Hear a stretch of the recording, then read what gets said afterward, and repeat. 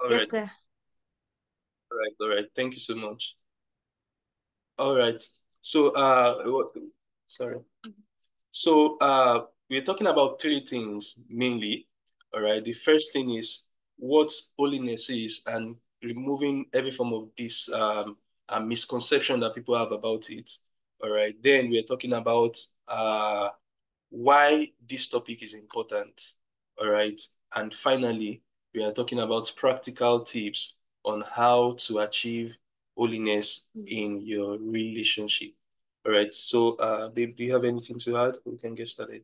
Yeah, I would like to say that for well, in the context of what we are talking about today, dating means being in courtship, like in a relationship, Yes. not trial and error, because Yes. there are different definitions of dating nowadays. Yeah. So we are saying, oh, you are in a committed relationship where there's marriage in view. You're not just testing the waters. Mhm. Yeah. I love that. Thank you for chipping that in. All right. And also we have we have two assumptions. So the first assumption is that dating is not testing the mic. All right. Dating is not sound check. All right. Dating for you means you have an intention to get married. All right. Of course, we're going to see more about that even as we talk about holiness. And then the second assumption is that we are all united by our understanding of Christianity, all right, the basics of Christianity, that we are all Christians and we are submitted to the wisdom of God, to the wisdom, to the lordship of Jesus, all right, and to the authority of the scripture, all right. So having that understanding, so we can say anything, founded on the truth of the scripture. All right. So um I would also like to add that while praying, about this, one of the words that came in our hearts, all right, is power couples. All right, and I will get to define what a power couple, what we believe a power couple is, and believing that God will be raising power couples even from this place. Amen. All right, or people that are trusting God, to do great and mighty things in the kingdom of God and even on earth within their lifetime. All right, for God. All right. Oh, we can see Sister Latifa. Greetings to you. All right, so okay, so I will not go over the burdens for the meeting, all right, but we'll go over what is holiness. But before we go into that, sorry, we have a note here. Before we go into that, all right, uh, I want to paint a picture of the kind of relationship most people here want. All right. So I believe there's a kind of relationship that almost everybody, sometimes even unbelievers, that's what they want. All right. And I believe that it is a relationship with someone that you both love each other faithfully and intentionally. Right. You want someone that you love one another faithfully, yes, and intentional about it. All right. Then you want a relationship that glorifies God and reveals the glory of God. All right. So, like I said the other time, all right, you want a relationship that when people look at you, they'll be like, oh, so sweet, how beautiful. All right. A relationship that when people look at it, they just admire to have something like that. And I must say that that kind of a relationship, sometimes it is not amongst Christians that we find it. All right. Sometimes. All right. So in fact, some people, the kind of memories, the kind of uh, memories they have about relationship, about marriage, is sometimes what they don't really want. And some of them come up with a conclusion, that they don't want to get married. All right. And finally, we believe also that people want a relationship that will bring life to the hopeless. Now, this is about purpose-driven relationship now. All right. A relationship that will bring life to the hopeless, healing to the broken, freedom to the captive, and strength to the weary. All right.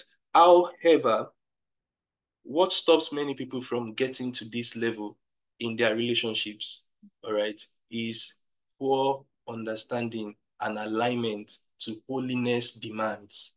Yeah. All right. So there are demands, there are things that we're expected to understand with respect to holiness. I will just give a very practical example, and I hope more practical examples will come up even as we are talking, as we go along the way. All right. This is me jumping ahead now. All right. for every relationship, there's something that is like a unique demand.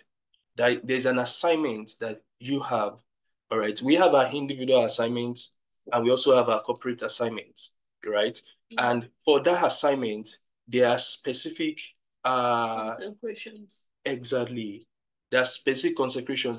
And those consecrations, as you meet them, you create an atmosphere where certain things can happen. Even for the assignment to blossom. Exactly. All right. So this is important for fulfillment, to have fulfillment in marriage. All right. So then we go over to the misconceptions. Well, there are lots of misconceptions. Even the word holiness in itself, people have a lot of misconceptions about it. For the purpose of this meeting, we'd like to focus on two major misconceptions. There is the school of thought where some people believe that holiness has to do with the heart alone. And well, has less or nothing to do with what you do, because I'm the righteousness of God in Christ Jesus. I have the nature, so that's all that matters. Which is not entirely true. Well, there are some that focus more on the works. I go to church, I pay my tithes, I'm nice, I'm good to people, then I'm holy. And if you check the state of their hearts, it's in fact, if you should open their heart and peep into it, you'll be surprised. But they look only by their works.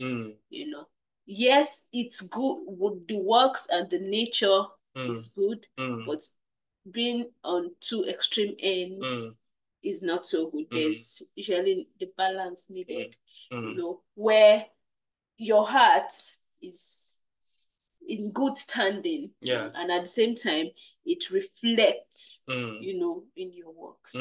That's powerful. That's powerful.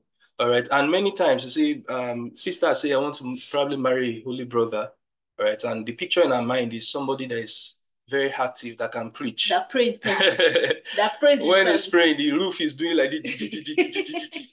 All right. And we see brothers also saying they want to marry a holy sister. All right. The sister that is kneeling down, depending on the culture from where you have. Right. The sister that probably says, sir, yes, sir.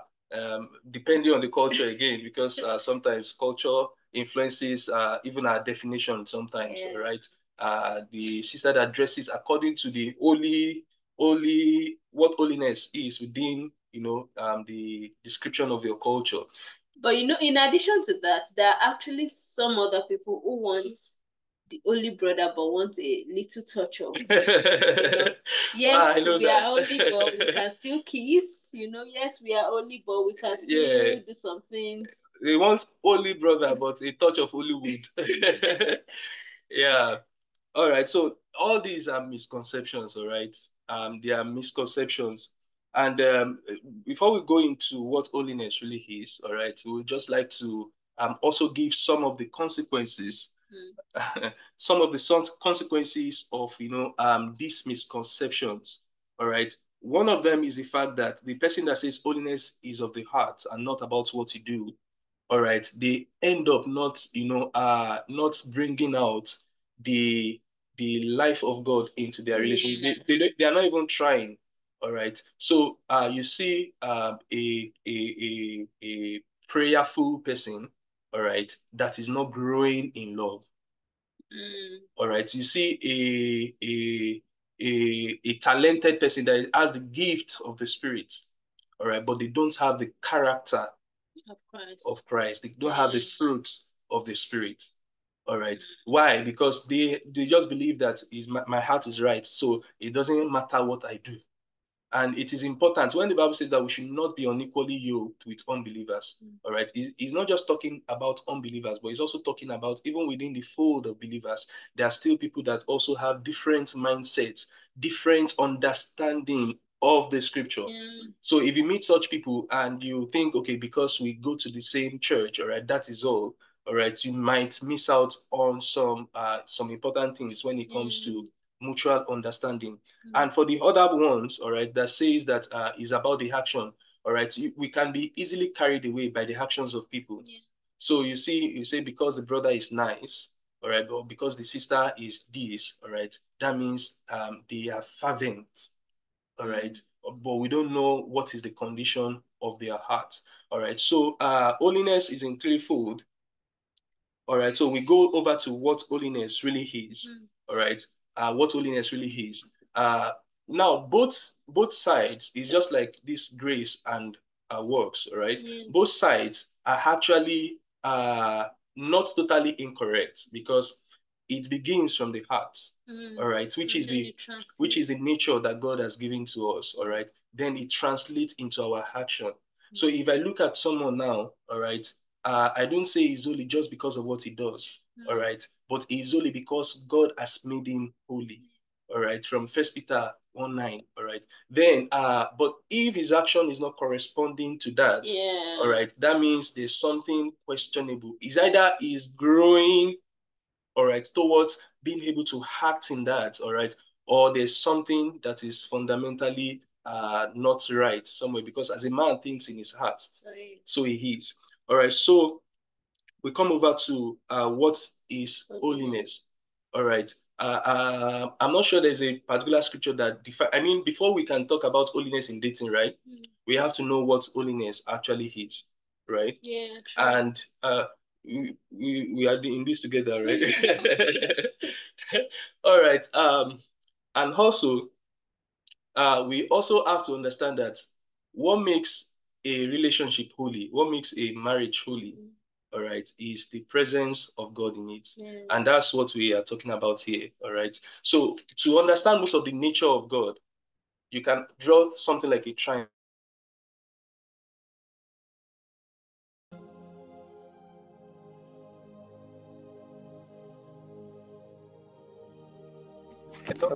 Sorry, we can't hear you. Oh, all right, all right. How Okay. about I think it Yes, was please. disruption. Yeah, now it's okay. All right, all right. All right. So but just to shake us up a little to know what comes to our mind. Uh, when we hear holiness, what comes to your mind? All right, so let's just hear that. What comes to your mind when you hear that something is holy or someone is holy? What comes to your mind? All right, so while waiting for the answers on that, all right, I will give an analogy. All right, like an analogy that someone gave. I don't know, I think maybe it's a joke. Someone brought an offering, like a gift, all right, to the temple to give to God. And upon getting to the temple, all right, he realized that He brought the wrong gift. he had brought the wrong gift. So he wanted to run back and go and change to the right one. Then the priest told him, all right, that no, no, no, you can't go. You can't take this away because you have given it to God, all right, and it's already set apart unto God. I think that's the word. All right. So bringing this, all right, I would just also like to read from Isaiah chapter 6, verse 1 to 3. All right. If you are there, please let's just turn together. All right, it says, in the year that King Uzziah died, I saw also the Lord sitting upon a throne, high and lifted up, and his train filled the temple. All right, so here they're talking about the glory of God, right? Above it stood the seraphims. Each one had 6 wings. With twain he covered his face, and with twain he covered his feet, and with twain he did fly.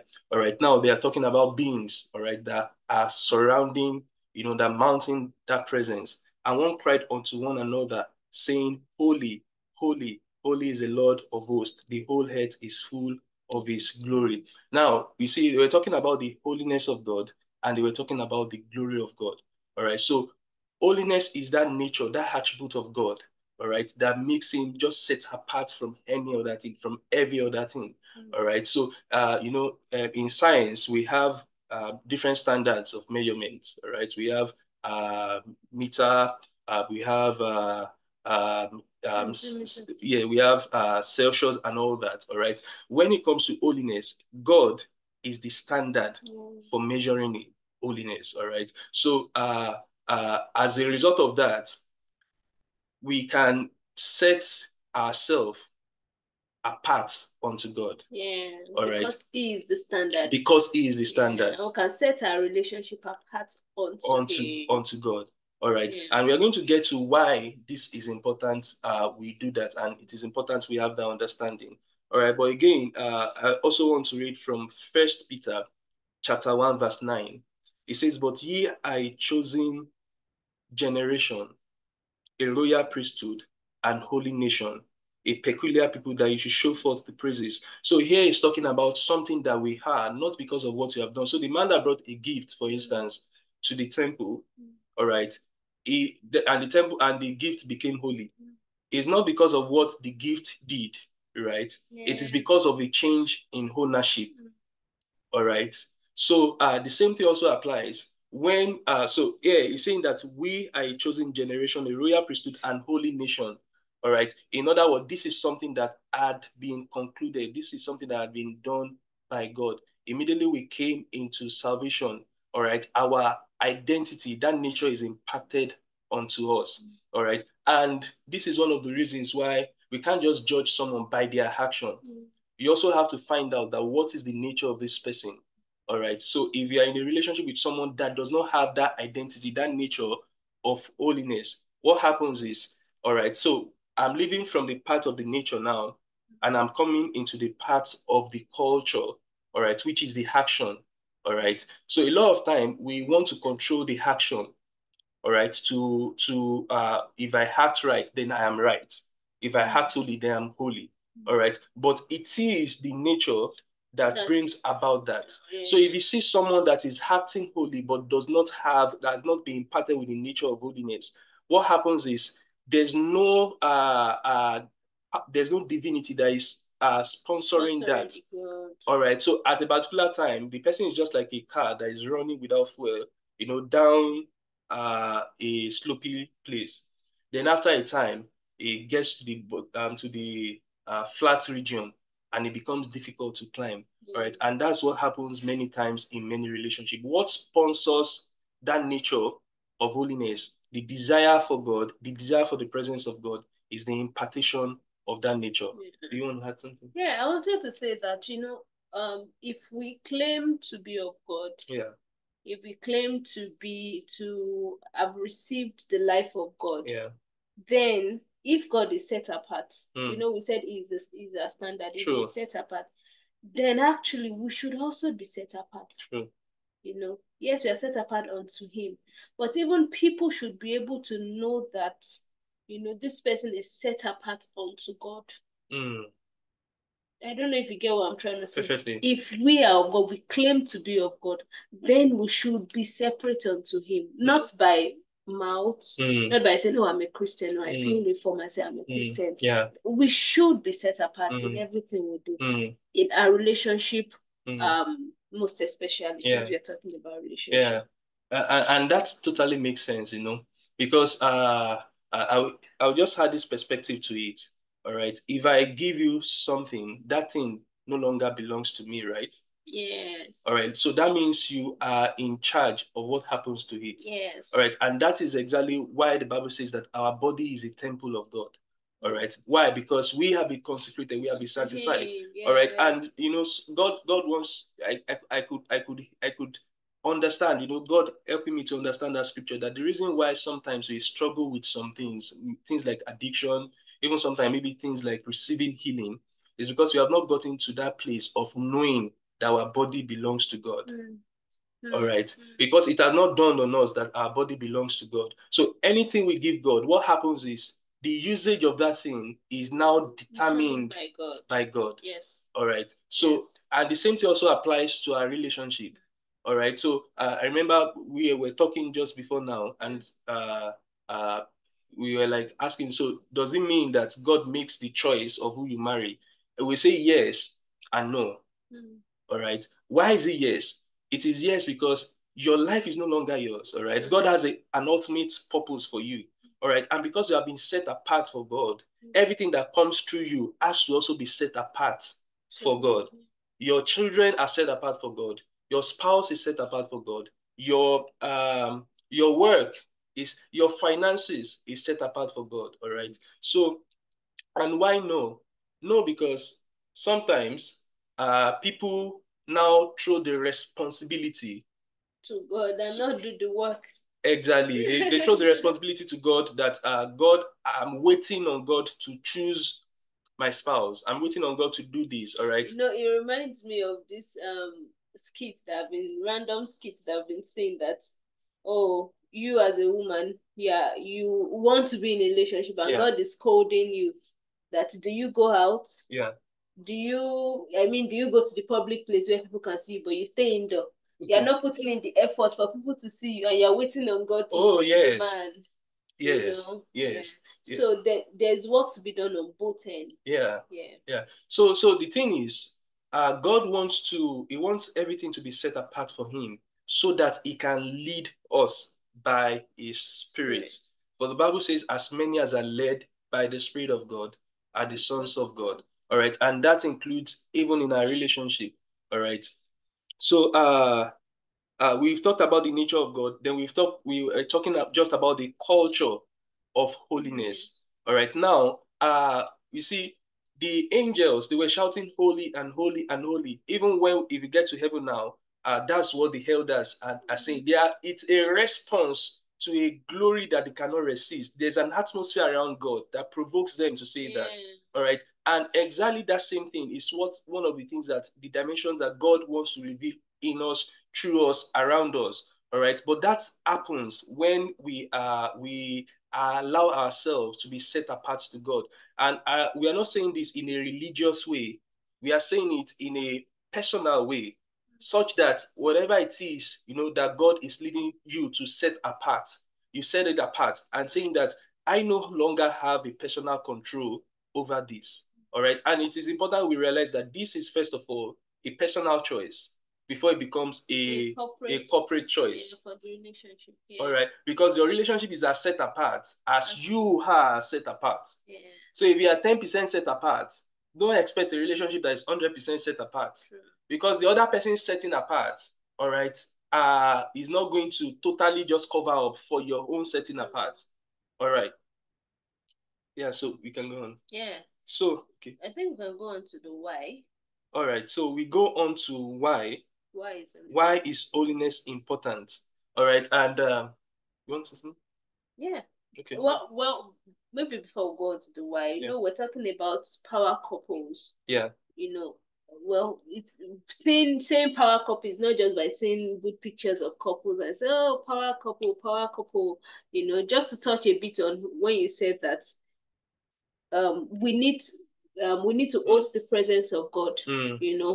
Talking about holiness and hosting the presence of God. So if you're talking about power couples, there are couples that host the presence of God and yield their relationship to the glory of God. So in other words, everything I do gives glory to God. Hallelujah. Everything we do in the relationship gives glory to God. That's what makes a power couple. In everything we do, that's what makes a power couple. Everything we do gives glory to God. And I like to say, and I usually like to say that my relationship should be one that populates heaven and depopulates hell. Amen. When people see us, they are not doubting, but you guys call yourself Christians. They are not in doubt. They are sure, because of the fruit they are seeing from the relationship. So yes, power couples are people that give glory to God, even in purpose or in any other thing they do. They don't. Scripture says one will chase a 10,000, two will put 10,000 to flight. So if I'm as a single person, I'm chasing 1,000. When I meet you, you should not go down. Hallelujah. Wow. It should be on the increase. That's what makes a power couple. It should be on the increase. Powerful. Yeah. It should be on the increase. Hallelujah. Hallelujah. We can as well just end it here. Yeah. So I also wanted to add, you see, one of the things about holiness is God is the standard. And consequently, the more holy you become, the more conscious of your limitations you will be. I mean, the limitations of flesh around you. So it will be hard for you to see someone that is holy, that is proud. Because God will take you to a place where you will say that, I am only here by your mercy. All right. God will take you to a place where you know that it is not your ability that is producing the results that you have. It is the mercy of God. That is the holiness of God. So how does this apply in a relationship? In the relationship that has been set apart to God, don't forget, it is a personal thing first. So let's say there's something that happened between the two of you and you want to report to God. I'm sharing my own personal experience now. I want to report to God because I am set apart to God within that capacity. What God does is to reveal, God will just give me a mirror and he will say, this thing you are complaining about, this is how much more worse you do. And as a result of that, what comes out of me is just cry for mercy, personal mercy. All right. So just to cap that, to summarize that, I'll say that God is the standard of holiness, and God has made us holy. All right. And the more closer, the more intimate we get to God, the lesser of ourselves we see. All right. And the more of the life of God flows in us, the more of the love of God. The holiness of God is that virtue that hosts the other nature of God, including the love of God. All right. So the love of God is holy. The power of God is holy. The wisdom of God is holy. Why? Because anything that is given to God is set apart unto God. Amen. All right, so we go into why. We have been talking about what holiness is, all right, and I trust that we have all gotten to that point, where we know how to set apart. Okay, we are going to go to how, all right, but that holiness means we have been set apart unto God, all right. So why should we do this? Why should we do this? All right, one thing I personally don't like is someone saying I can't do this, I can't do this, all right. Why do I say that? I believe that if you have a strong reason, a reason that is strong enough, you will do it. For instance, let me give you an example. If you see, if let's say there's a tall fence, and I can't jump this, I can't jump this fence. It's too tall. If thieves come to the house, you won't know how you jump. Yeah, true. You will jump it, and at the end of the day, you wonder, how did I do this? Yeah, another example is I'm the night reader. All right, my wife is the day reader. All right, and every time I tell her that we should work in the night, sometimes you be like, no, night is not my thing, it's day. But I can remember a particular time where she worked for almost 48 hours. That day I was like, really? You can do this? Why? She was working on something, I think maybe a project, research work or something, and she stayed. So that it dawned on me that I really don't know the full potential of this woman of God that God has given to me. And that's another thing. When we get to why, okay, I think we're going to talk about it in the why of holiness. All right.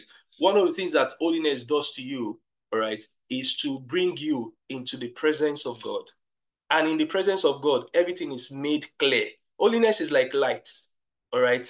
Is like, it shines forth, all right? And things become obvious. You become obvious of your own limitations, and you become obvious of not just the limitation of others, but the capacity that is hidden beneath their weaknesses, all right? You become obvious of it, all right? And that's a beautiful thing to experience in a relationship, all right? Okay, just because of time, we'll go over to, we are seeing why. So all the nature of God leads us directly to God, but each one connects us to the holiness of God. God created man in his image, after his likeness, to have his nature and to multiply his glory throughout the world. Amen.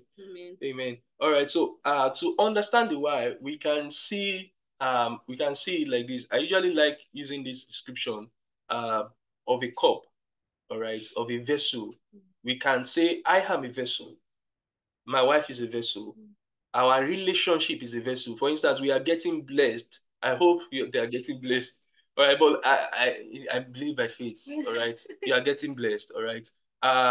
Since you are getting blessed, what is happening is the vessel of our relationship, we are giving of that vessel. All right. Now, for that vessel to give what is life-giving, it has to be made holy unto God. Yeah. All right. Yeah. Because it is God that fills it, and it is God that releases out of it. All right.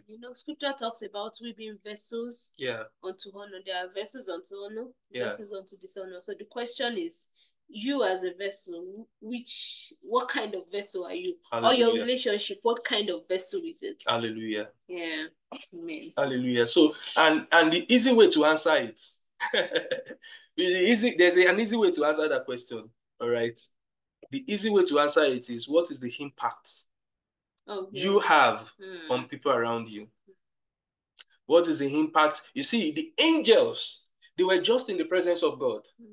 And God did not tell them, hey, Angel Michael, oh, you're going to lead the choir. Tell them to sing holy, holy, holy. This is the song I want. No, I'm not sure God did that. Just by being in the presence of God. Oh my goodness, they just covered and say holy, holy, holy. They were provoked. So what does your presence provoke in people? What does your presence provoke in your partner, in your relationship? Exactly. Yeah. And third and finally, what does your relationship provoke in people? All right. And now, if your relationship has not been provoking anything, all right, it does not mean it does not have the capacity to do that. All right. It just means we have to be intentional, all right, about setting apart. Because every relationship has a purpose, it has an assignment. There's a dimension of God, all right, that needs to be released to the world through every relationship, through every family. Yeah, and when we are saying it has a purpose, it's not just about being a pastor or being into ministry in that sense.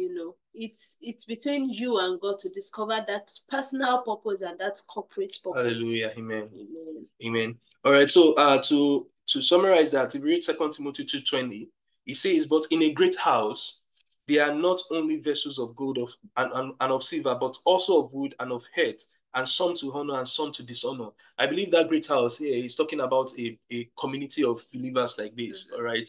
All right. And he's saying that amongst us, all right, amongst our relationship, there are relationships that are unto honor. All right. Remember the Bible says that marriage is honorable. He said the marriage bed undefiled. All right. Then he says there are some that are of gold and of silver. To be of gold means to have allowed the fire of God to purify, to sanctify you. All right. Paul says, I am crucified with Christ. Nevertheless, I live. Yet not I, but I live, but Christ that lives in me. So when you are looking at the relationship, if you have a spirit lens, all right, and if you are looking at the person, what you are seeing is a vessel of gold. Why? Because God uses that vessel for important task, right? There are some cups, right? Yes. Actually, imagine, okay, you buy an expensive cup or a dish or something, and it's very, very expensive. The way you use it will be different. True. You don't just use it anytime, there's a way. Okay, let's say I decide to buy a special cup for my husband. It's separated onto him. Don't give anybody it's separate. That cup will be separated onto him, and of course I can't use the cup anyhow. I can't decide to say, oh, a guest came and then I'll give the cup to someone else. No, there's a way how we use it. So if you have a gold vessel, for instance, there's a way you use it. Hallelujah. You don't just throw it anyhow. You don't just keep. In fact, after each use, you probably repack it in the box and keep it. You only use it on special occasions. So wow. The vessel, depending on how valuable it is, it determines the use. And for us, even to have that kind of value, it's determined by type of consecration. You got it. It's determined by a type of concept, because a gold vessel has gone through a lot. Yes. It has been, and it's of course it's not palatable. It's not like it's a palatable experience. Has been pruned, has been done. A lot of things has been done to make it that beautiful. And that's why in a gathering like this, when you look at people, all right, we have to train ourselves, especially people that are single and searching. You have to train yourself to know the kind of material people's vessel have. Yeah. All right. And for that, for us to have that capacity, you must be a gold yourself. Yeah, you must be a gold to So gold. a wood, we see a coated wood. I said this is gold, oh, this is golden cup. All right, and we enter one chance. All right. So Mrs. B said something important. He said it is our consecration that determines our how valuable. Yes, how valuable we become. All right. So we have, in a summary, you have a vessel, and your measure of consecration determines your measure of usability, general use and specific use. So there's a general use in the kingdom, all right? But then there are times where a particular family is separated for a particular purpose, right? We saw the family of Abraham. God separated them for a particular purpose. All right, and we saw another family. They call them Priscilla and Aquilas. All right, Apollos. All right, they mentored Apollos. They were also, that was their ministry. That was like an assignment for them in that season, and they hosted Paul. All right, they hosted him within his time of sojourn. All right, and they even continued traveling, with him. All right, so for your relationship also, God has a particular purpose, and this is why one of the reasons why personal consecration is important is, let's say God calls my wife, right, and she wants to answer the call of God. All right, do you know what will determine how successful that ministry is? Will be dependent on how consecrated I am. So part of my assignment, part of the meaning of holiness, it means I have not just consecrated myself, I have also consecrated my wife unto God. That God, she belongs to God. All right. Meaning God can use a vessel to bless people without me being an obstacle. So every time you see, I once heard blessed late Masmuron, all right, saying, and ministers of the gospel always say it, all right, when they stand, they will be like, I am where I am because of my wife. I can do what I'm doing because of my wife. I didn't really understand until during pregnancy. Until during pregnancy, and I was pastoring, and sometimes, all right, I would have to leave my wife, and with the needs and all that. And sometimes I would just have to make we have to make some sacrifices as a family. All right. Then I realized that, this is coming from someone that has been consecrated. It is simply what was holding us up in those times is a personal consecration and nothing else. And the thing is, if those consecrations are not there, when the demand comes, it can't show. And that's where there's usually problem sometimes. All right. All right, so we go on. So what are there are types of vessels, there are individual vessels, there are couple vessels. You may be dating, all right, you may be in a courtship relationship, all right, but God is saying you as a vessel, all right, meaning even within this phase of your relationship, you can still release the life of God. I mean, Love Umbrella, the ministry that God gave to us, it even began even while we're just normal friends, all right, with clear intention. I didn't have any strings attached, and to tell you how clean our heart is, even long after, when she came to Beijing, all right, after our traditional marriage, because we had not done the church wedding. All right, now that is our own personal consecration now, as we see. Because we had not done the church wedding, I couldn't eat the chocolates. All right, you know what the chocolate is? All right, because we have not fulfilled the full demands of of our consecration. All right, I couldn't touch the chocolates. All right. So that's just to tell us. And after our traditional marriage, our parents have told us that you can do whatever it is you want, all right, because you are now husband and wife. But we know within ourselves we only become husband and wife when the way people are commenting in this place, people, we need to investigate you. All right. Until the priest has given the joining the approval. All right, and we bless God for the grace and the strength. It was not easy, I must tell you. It was not easy at all, at all, at all, at all. All right. Okay, let's just continue. All right, so coming to holiness, one of the reasons why holiness is important is holiness is a requirement to see God. Holiness is a requirement to see God. And we can read from Matthew 5:8. Matthew 5:8 talks about the Beatitudes. I think that was the first sermon of Jesus on the mountain, and he was telling them about the attributes of a believer. All right, I mean the attributes, the kingdom. Let's just put it, kingdom attitudes. All right, and one of the ones he told them is that blessed are the pure in heart, for they shall see God. All right, so to be holy means to have a sanctified mind, all right, such that you don't allow thoughts of impurity, all right, to even linger in your. Now, you see, this. Do you want to say something? I'm getting excited about this particular topic. Yes, I think it's important. And most people, when they say sing God, some people think, oh, it's going to heaven. Well, not necessarily that. You know, it talks about how much of God you can experience. Hallelujah. How much of God you can experience. It is determined by how much yieldedness you have to the holiness, process, holiness pruning. So seeing God talks about how much of God you can experience. Hallelujah. How much of God can people get, receive from. We are talking about vessels, but before you can even give, God has to have filled you up as a vessel. And that feeling has a lot to do with holiness. Hallelujah. Wow. That's deep. That's deep. All right. I also wanted to add that one of the things that happens, all right, and personally for me, is that when I come, okay, let's say I'm praying for my wife, all right, they are when somebody says they are praying for you, sometimes you have to find out what they are praying on. Don't just be satisfied that they are praying for you. Find out, okay, Esa, so what are you praying for me? All right, sometimes they may be praying their desires for you, which may not necessarily be your desire for yourself.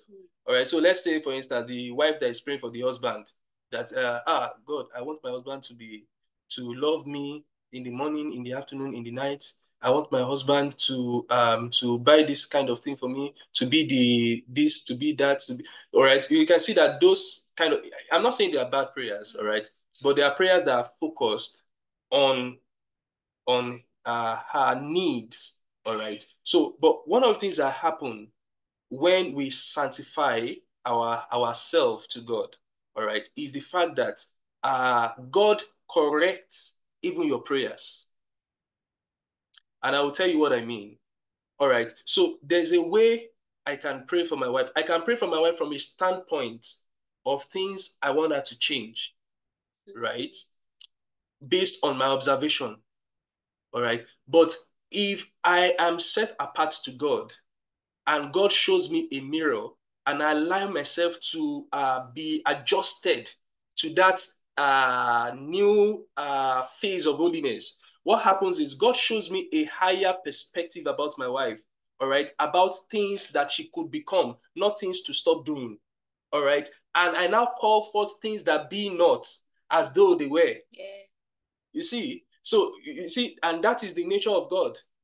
That's why he actually forgets everything that has happened in the past immediately we got saved. The Bible says that all things have passed away. It's not as though God is trying to forget. It doesn't just have the capacity to remember it. And the same thing also happens when we enter into that holiness setting apart unto God.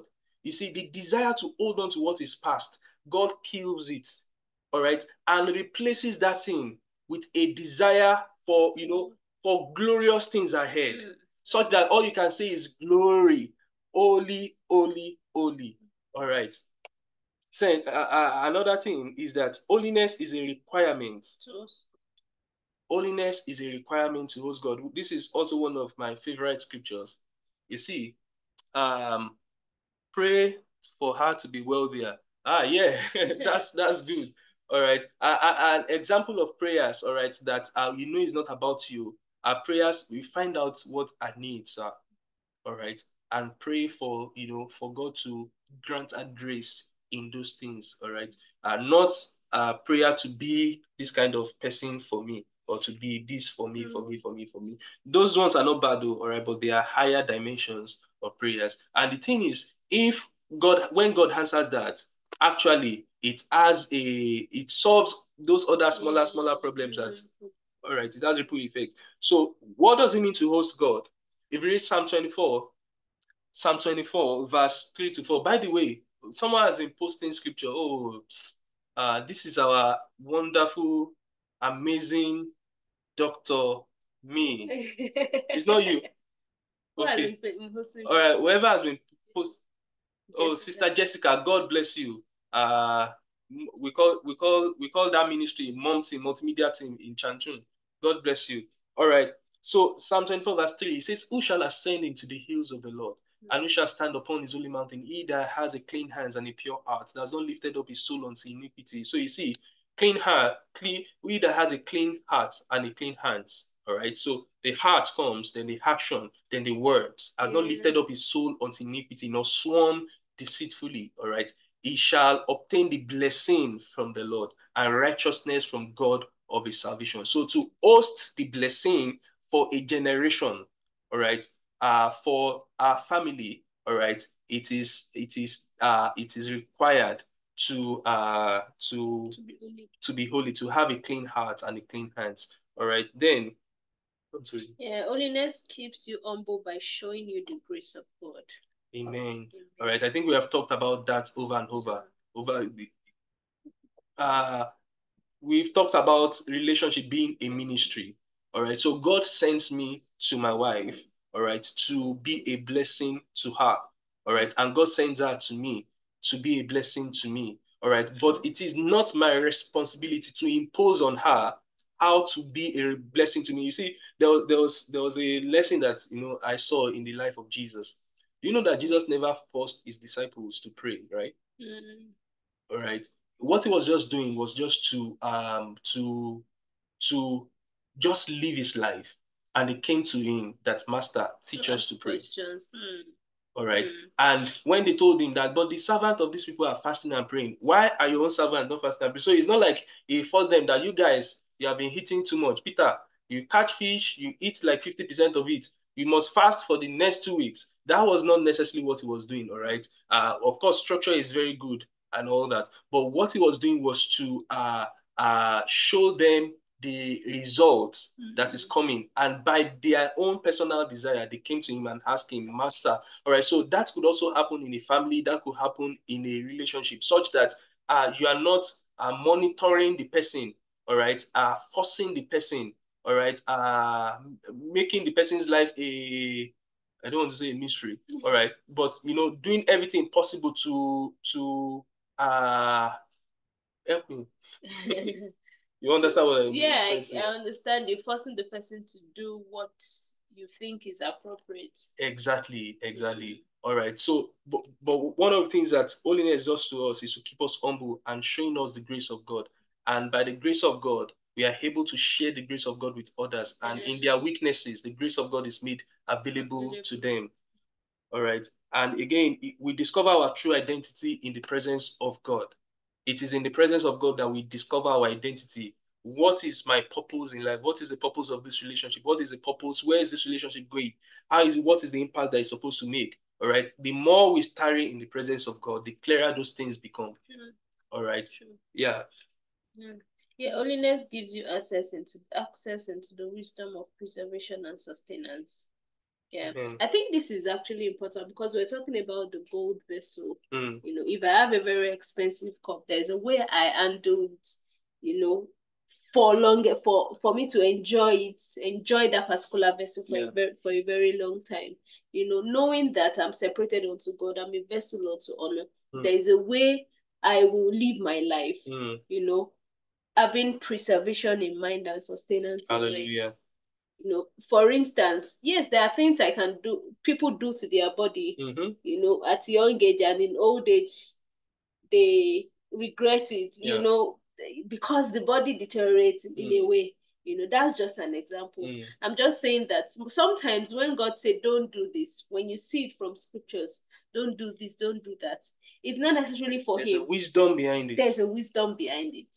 True. It's actually for us, for us to enjoy life and to be satisfied. Because a lot of them can just claim that, oh, I'm satisfied with I'm satisfied with long life and everything. But the thing is, with the way you're living, are you living like someone who wants to have a long life? So that preservation is actually important, knowing that we are vessels unto honor. And talking about preservation, two people came to mind, and the two of them, their names are Joseph in the Bible. Yeah. All right, they have something connecting them in their experiences. All right, the first Joseph, all right, he had the opportunity to sleep with Potiphar's wife, all right, but because of his consciousness, all right, that he set apart unto God, all right, he said this would be a sin unto God.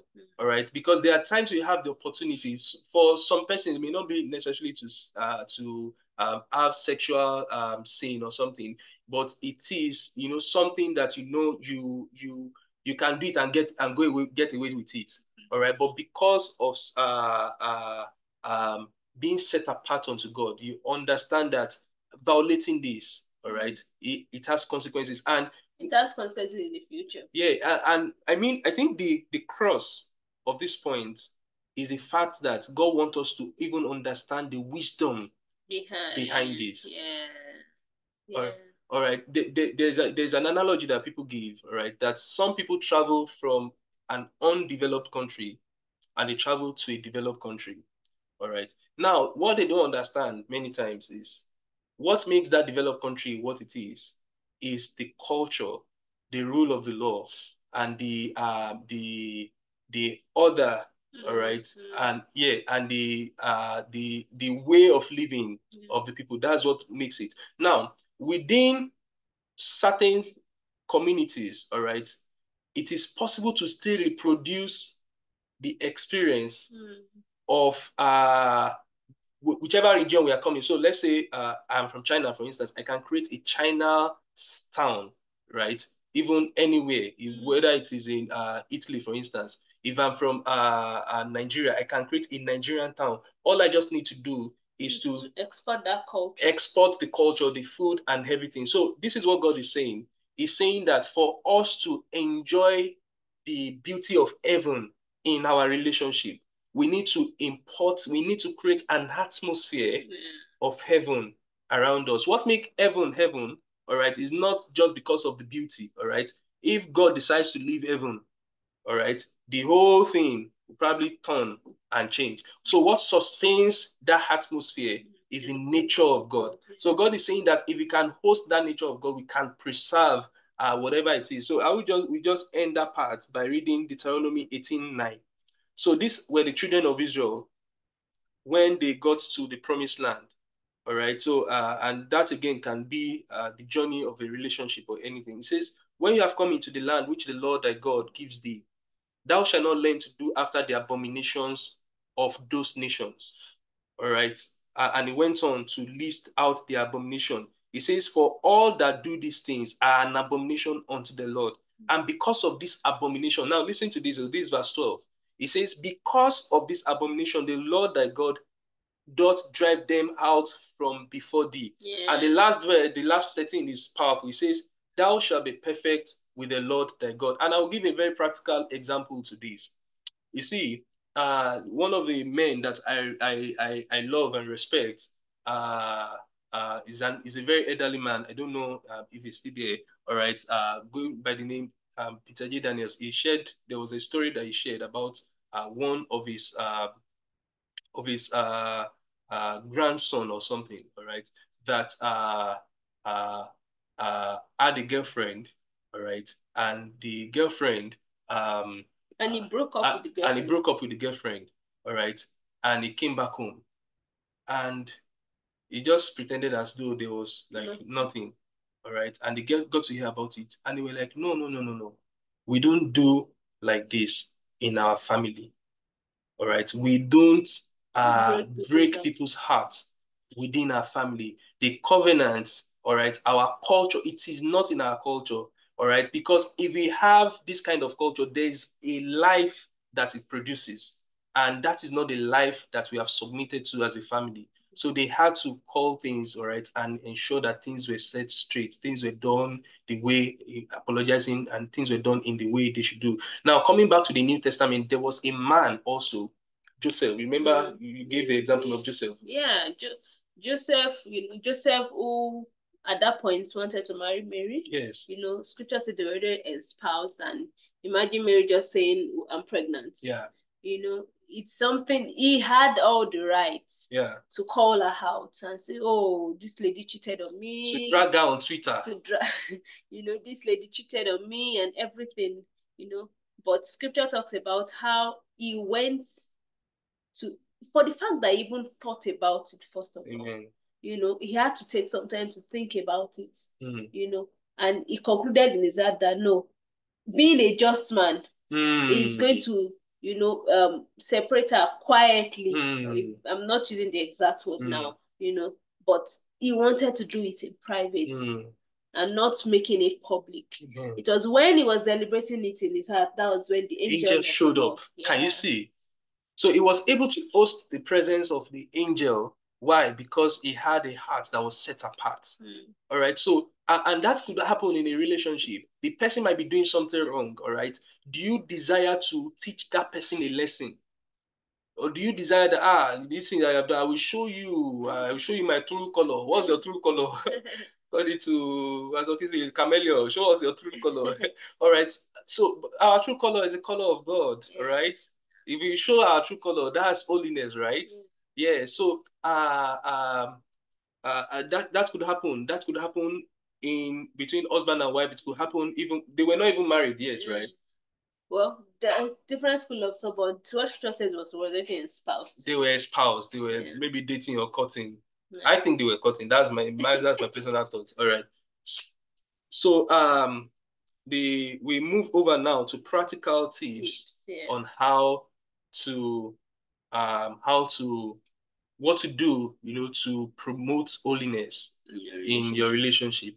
All right, but I want to be sure people are still following. If you are following, or if you are getting blessed, just drop a love emoji, fire emoji, drop an emoji that describes your feeling. If you drop love, it means you are currently in love. All right. The person that is crying, don't cry now. Okay. All right, all right. People are in love, yo. Jinhua City is we have to double up in Changchun. All right, all right, all right. Much love. All right. Thank you, thank you, thank you. So now we're going to practical tips. So perhaps you're in a relationship and you're thinking, what are those things that you need to do?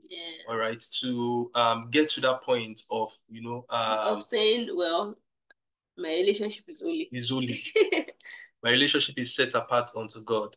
All right. So it begins first of all by understanding that we've talked about a relationship being like a vessel. All right. Another thing now is understanding that your relationship is also like a garden. All right. It's like a garden. All right. And what determines the beauty of every garden is the wisdom of the gardener. Right. So you see some gardens, it was beautiful before it was given to a gardener. And the gardener did not water it, it turned to something else. All right. So that's why sometimes you see some women that have potential. You see, so sometimes when I'm praying, I'm just asking God that God help me to be a better gardener. Help me to be a better gardener. All right. That in 5 years' time, in 10 years' time, I want to know that I've done what all that you want me to do for my wife. All right. And I believe that's also a prayer for me. Of course. Oh.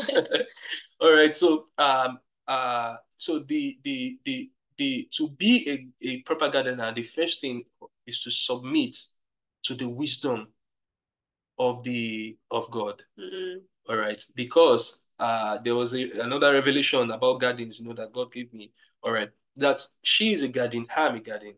All right. And I am a steward or a steward gardener for God in a garden. So it is my responsibility to decorate that garden, not as I want, as God wants. As God wants. Yeah. All right. So that means I'm partnering with God, all right, to decorate her. All right. And that includes probably praying, loving her. The Bible says in Ephesians 5:25 that husband love your wife as Christ loved the church. So Christ has shown us a model on some of those things. All right. Then we go on. And also then if you read First Thessalonians 5:18, it talks about 23. It says, sanctify yourself wholly. It says, and the very God of peace sanctify you wholly. And I pray your whole spirit, soul, and body. Spirit, soul, and body. So those are three dimensions of sanctification. Those are three dimensions of being set apart. The first part is, spiritual sanctification. And that comes, all right, by accepting Jesus Christ as a Lord and Savior. So I'm assuming we are assuming everybody here has gone through that. You have accepted Jesus Christ. If you have not done that, all right, the Bible says that do not be unequally yoked with an unbeliever. All right. While you can admire the culture of love from unbeliever, they don't have the nature of it. All right. They don't have the nature that sustains that. All right. And as a result, it can change overnight. That's why you can't afford to marry an unbeliever. Exactly. Even if they are nice. Exactly. All right. Maybe you should talk a little about that. Let me see the time. I wanted us to end in 10 minutes so that we can take questions. Let me just get a feedback from Mr. Big Brother Terry. Big Brother Terry, how are we doing with time?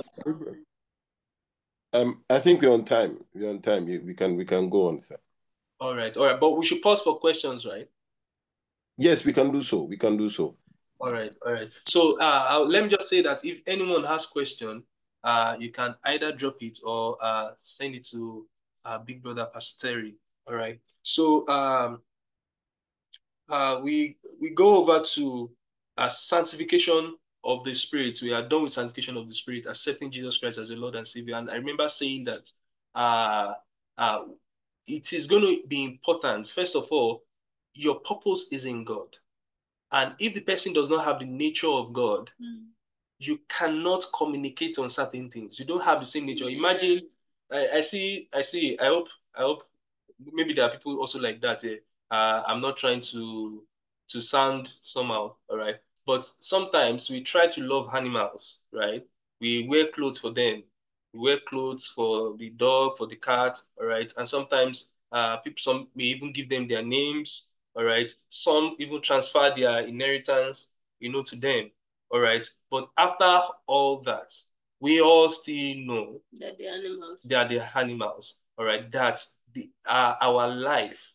I mean, they cannot, all right? They cannot host, our identity. We cannot communicate with them the way we communicate with other human beings. Yes, all right. So the same thing happens, all right, between believers, all right, and unbelievers. There's a limit of communication that will stop to make sense, all right. And in important matters of destiny, all right, there's some communications that are important, all right. In fact, there are times where uh, uh, maybe God wants me to do something, all right? And I know if I tell my wife, she may not probably want to easily agree. All I'll just do is tell God to speak with her.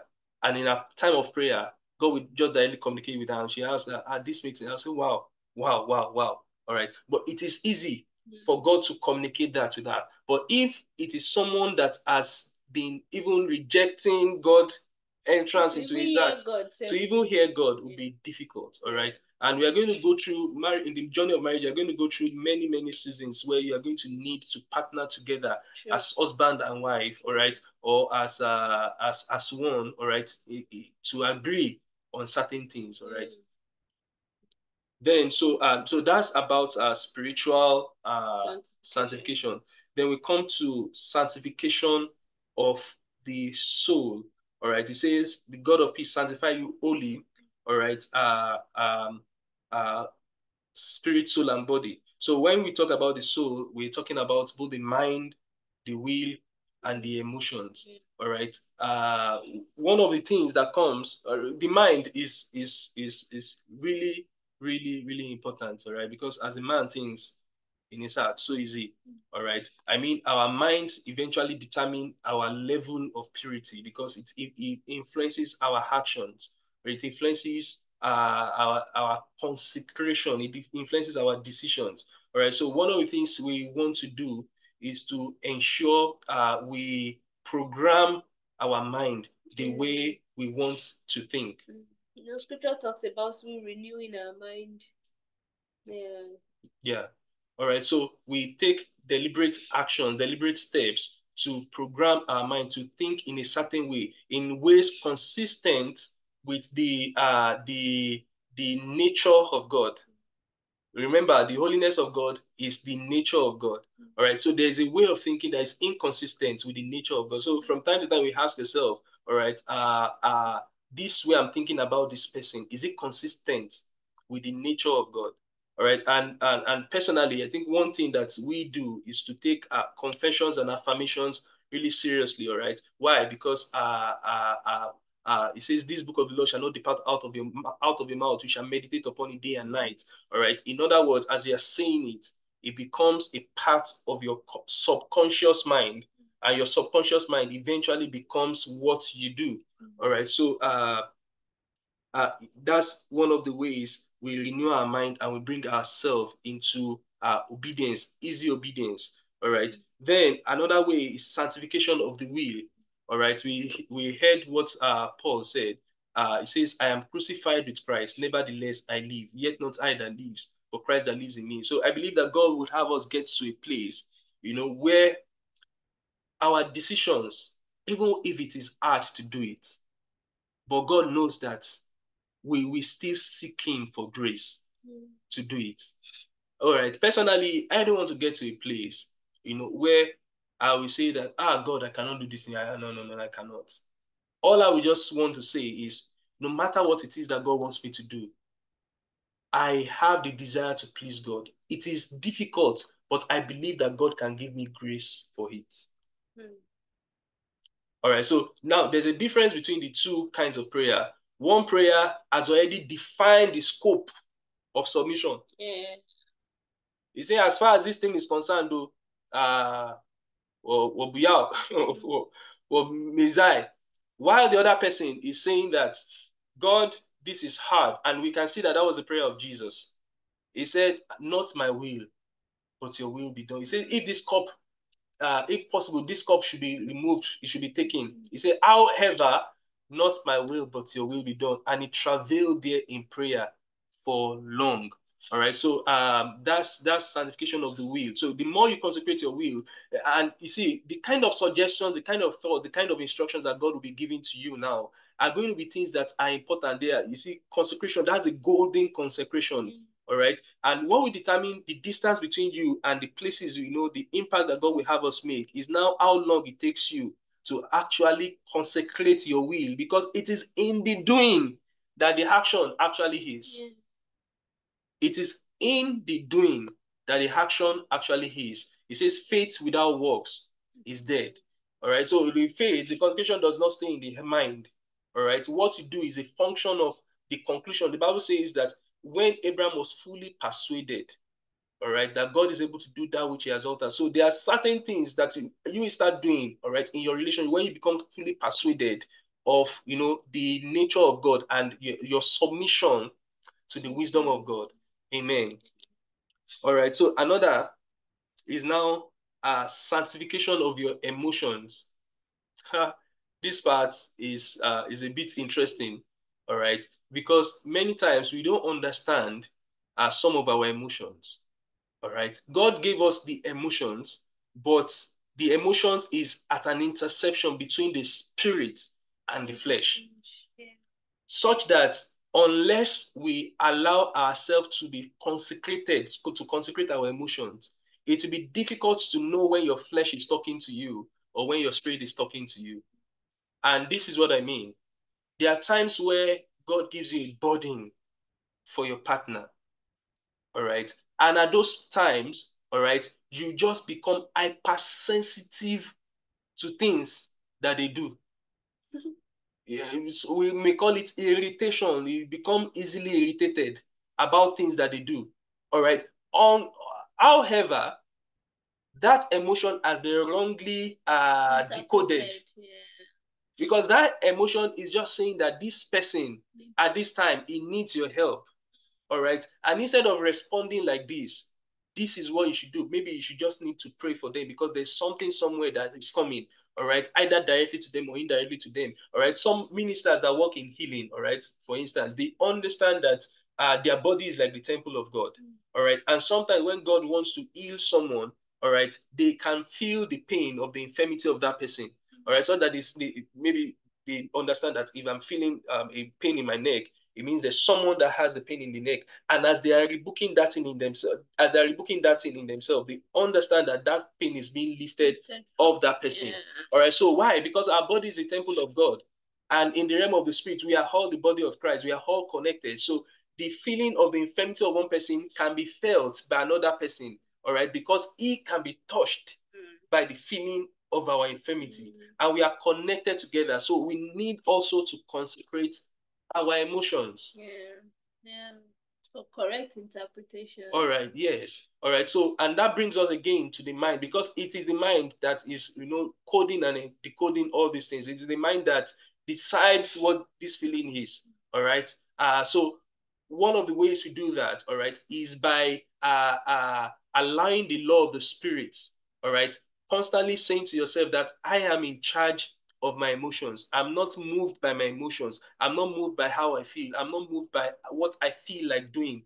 All right. There are times where you feel like doing what is wrong in your relationship. All right. But you also have to understand that at those times, those may be entry points of divine instructions that can take your relationship to the next level. All right. So that may be a time. Have you noticed that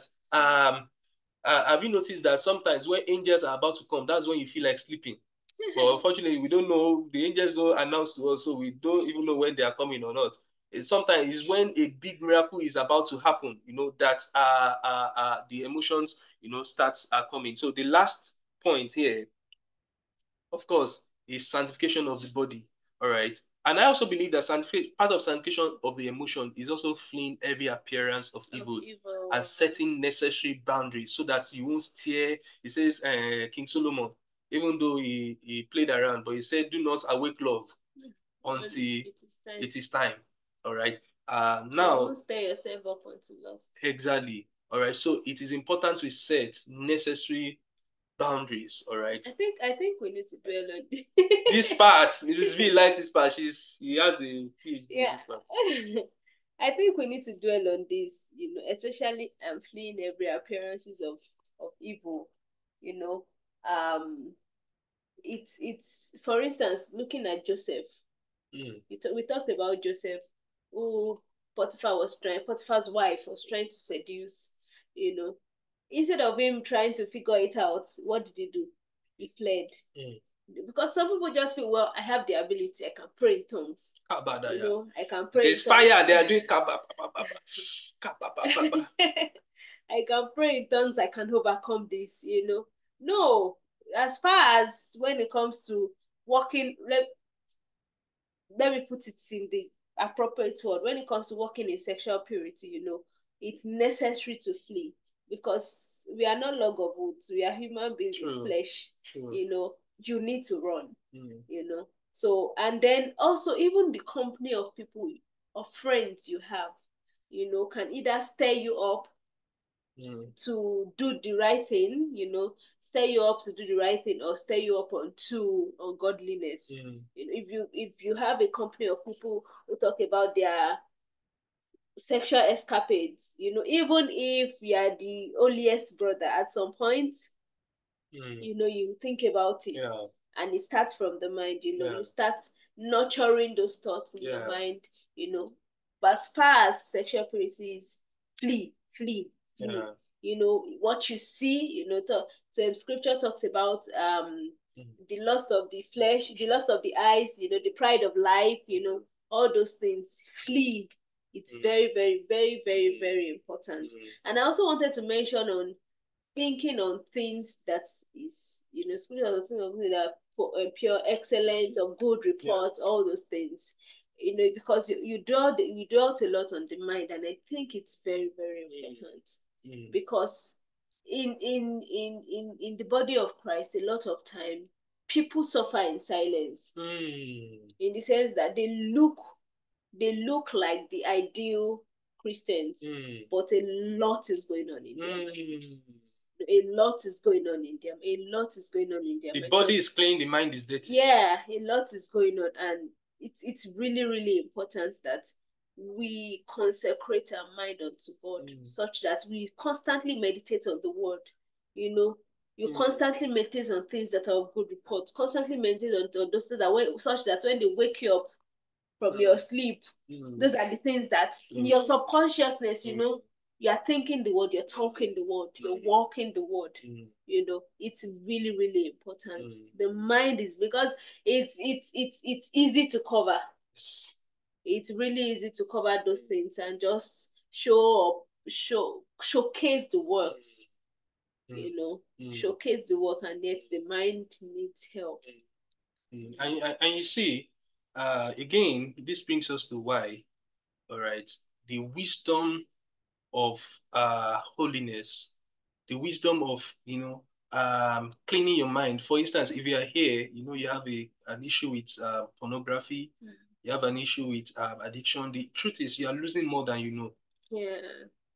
All right. Why? Because there's a portion of your heart that those things have filled and they have locked.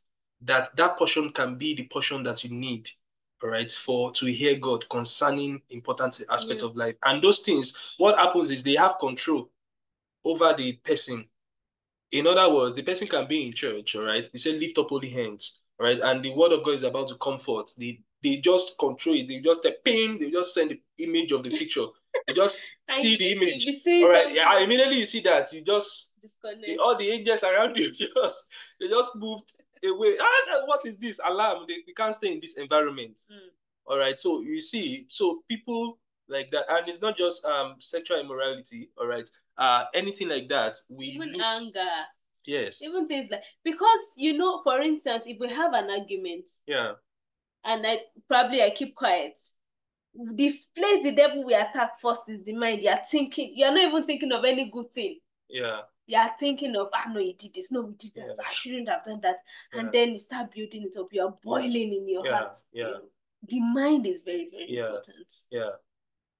And our mind, you see, if our thoughts are releasing like things like waves, all right. The Bible says that the angels of the Lord, they encamp around those that fear him. Now, fearing God is not an action thing, it's a thing of the mind. In other words, your thoughts is releasing some radiation that determines the kind of environment, the atmosphere you host. All right. So a man, I don't know if you should go into this. All right. A man that constantly exposes himself to immorality, what happens is he's releasing some thoughts around him. All right. And is, at the end of the day, creating an atmosphere where the spiritual version of that thing, the spirit behind those things. So it moves from an action into an habit, into an addiction. And when it becomes an addiction now, it now becomes demonic. All right. And what happens is many times, many of those demonic things, all right, they become easily transferred. All right. I mean, they become easily transferred even within the environment because the atmosphere is now saturated by it. All right. So, but of course, we are not saying all this to scare anybody.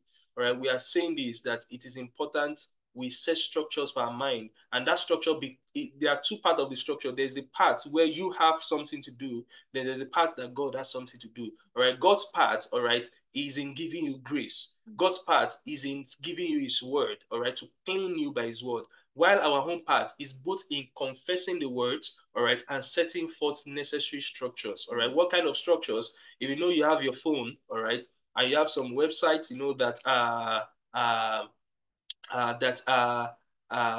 they arouse unnecessary desires in you. First of all, if you need to format your phone, they say if your left eye is making you to sin, you should cut it. If the Bible is saying you cut off your left, is it iPhone that you not? All right, maybe you sew it and buy. Okay, all right. Then another thing that we can do, all right, is to be accountable, having accountability.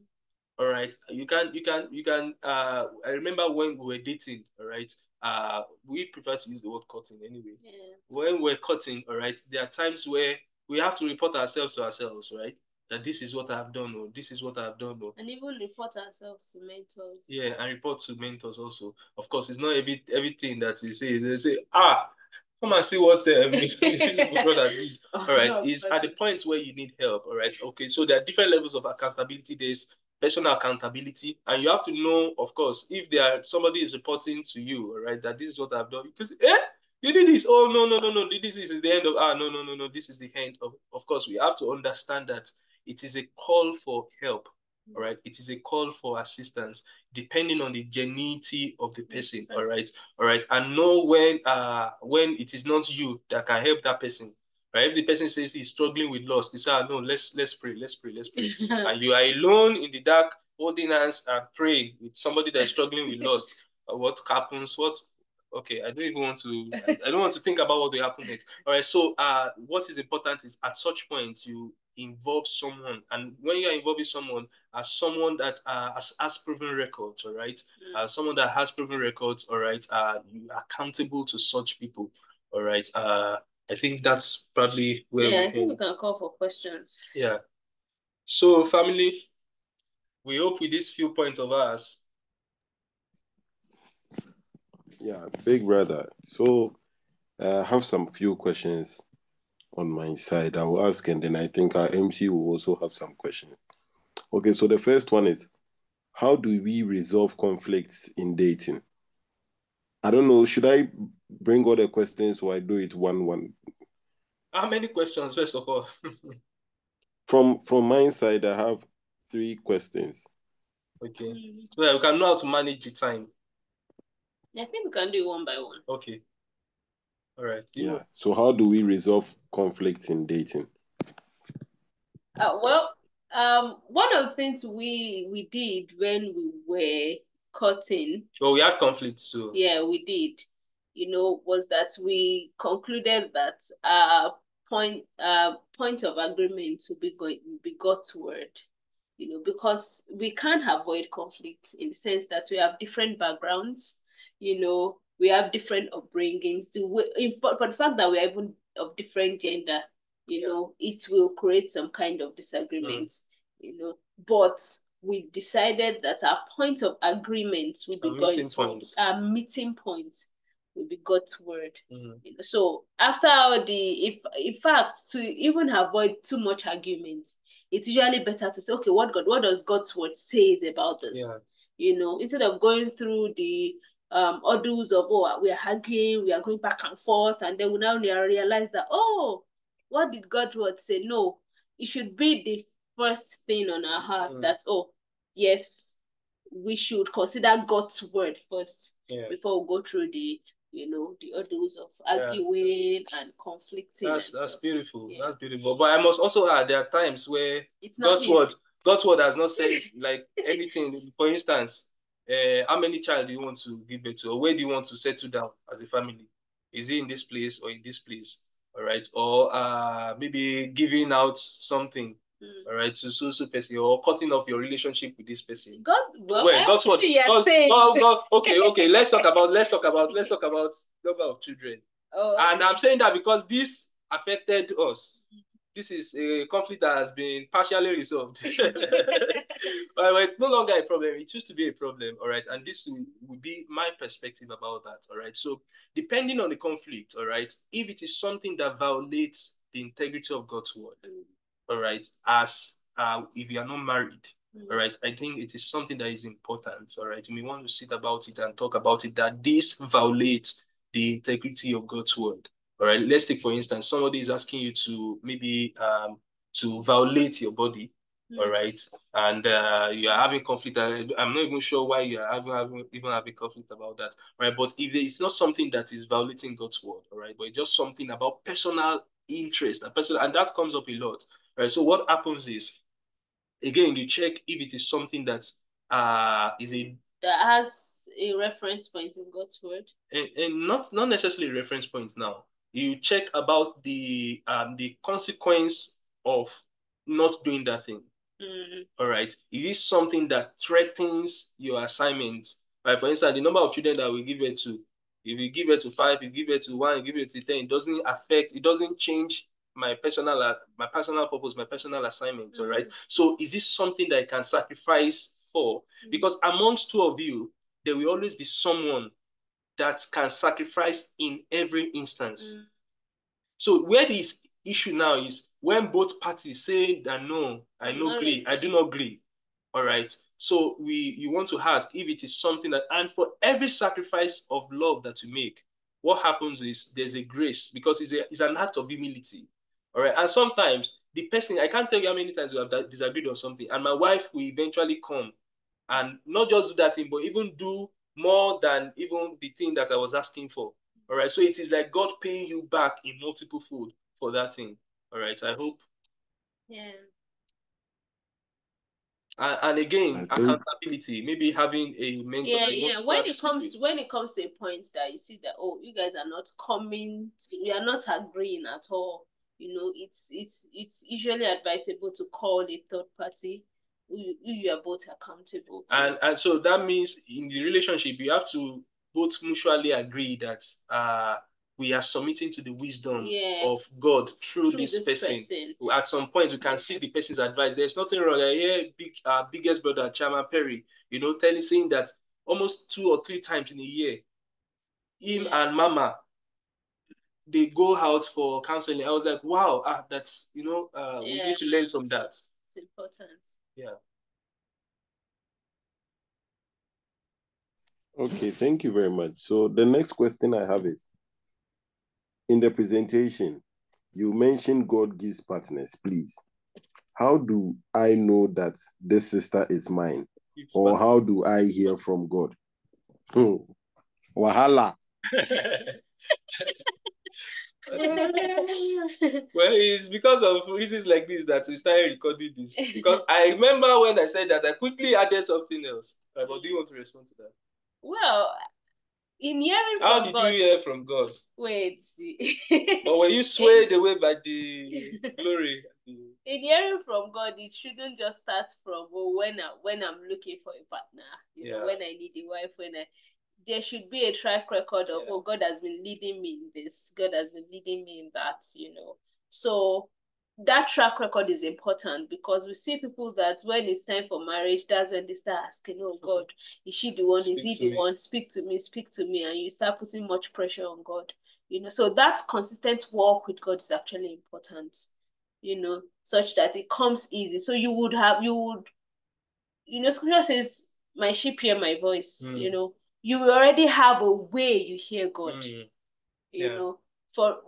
Most people say the best way God leads, which I agree with, is peace in your heart.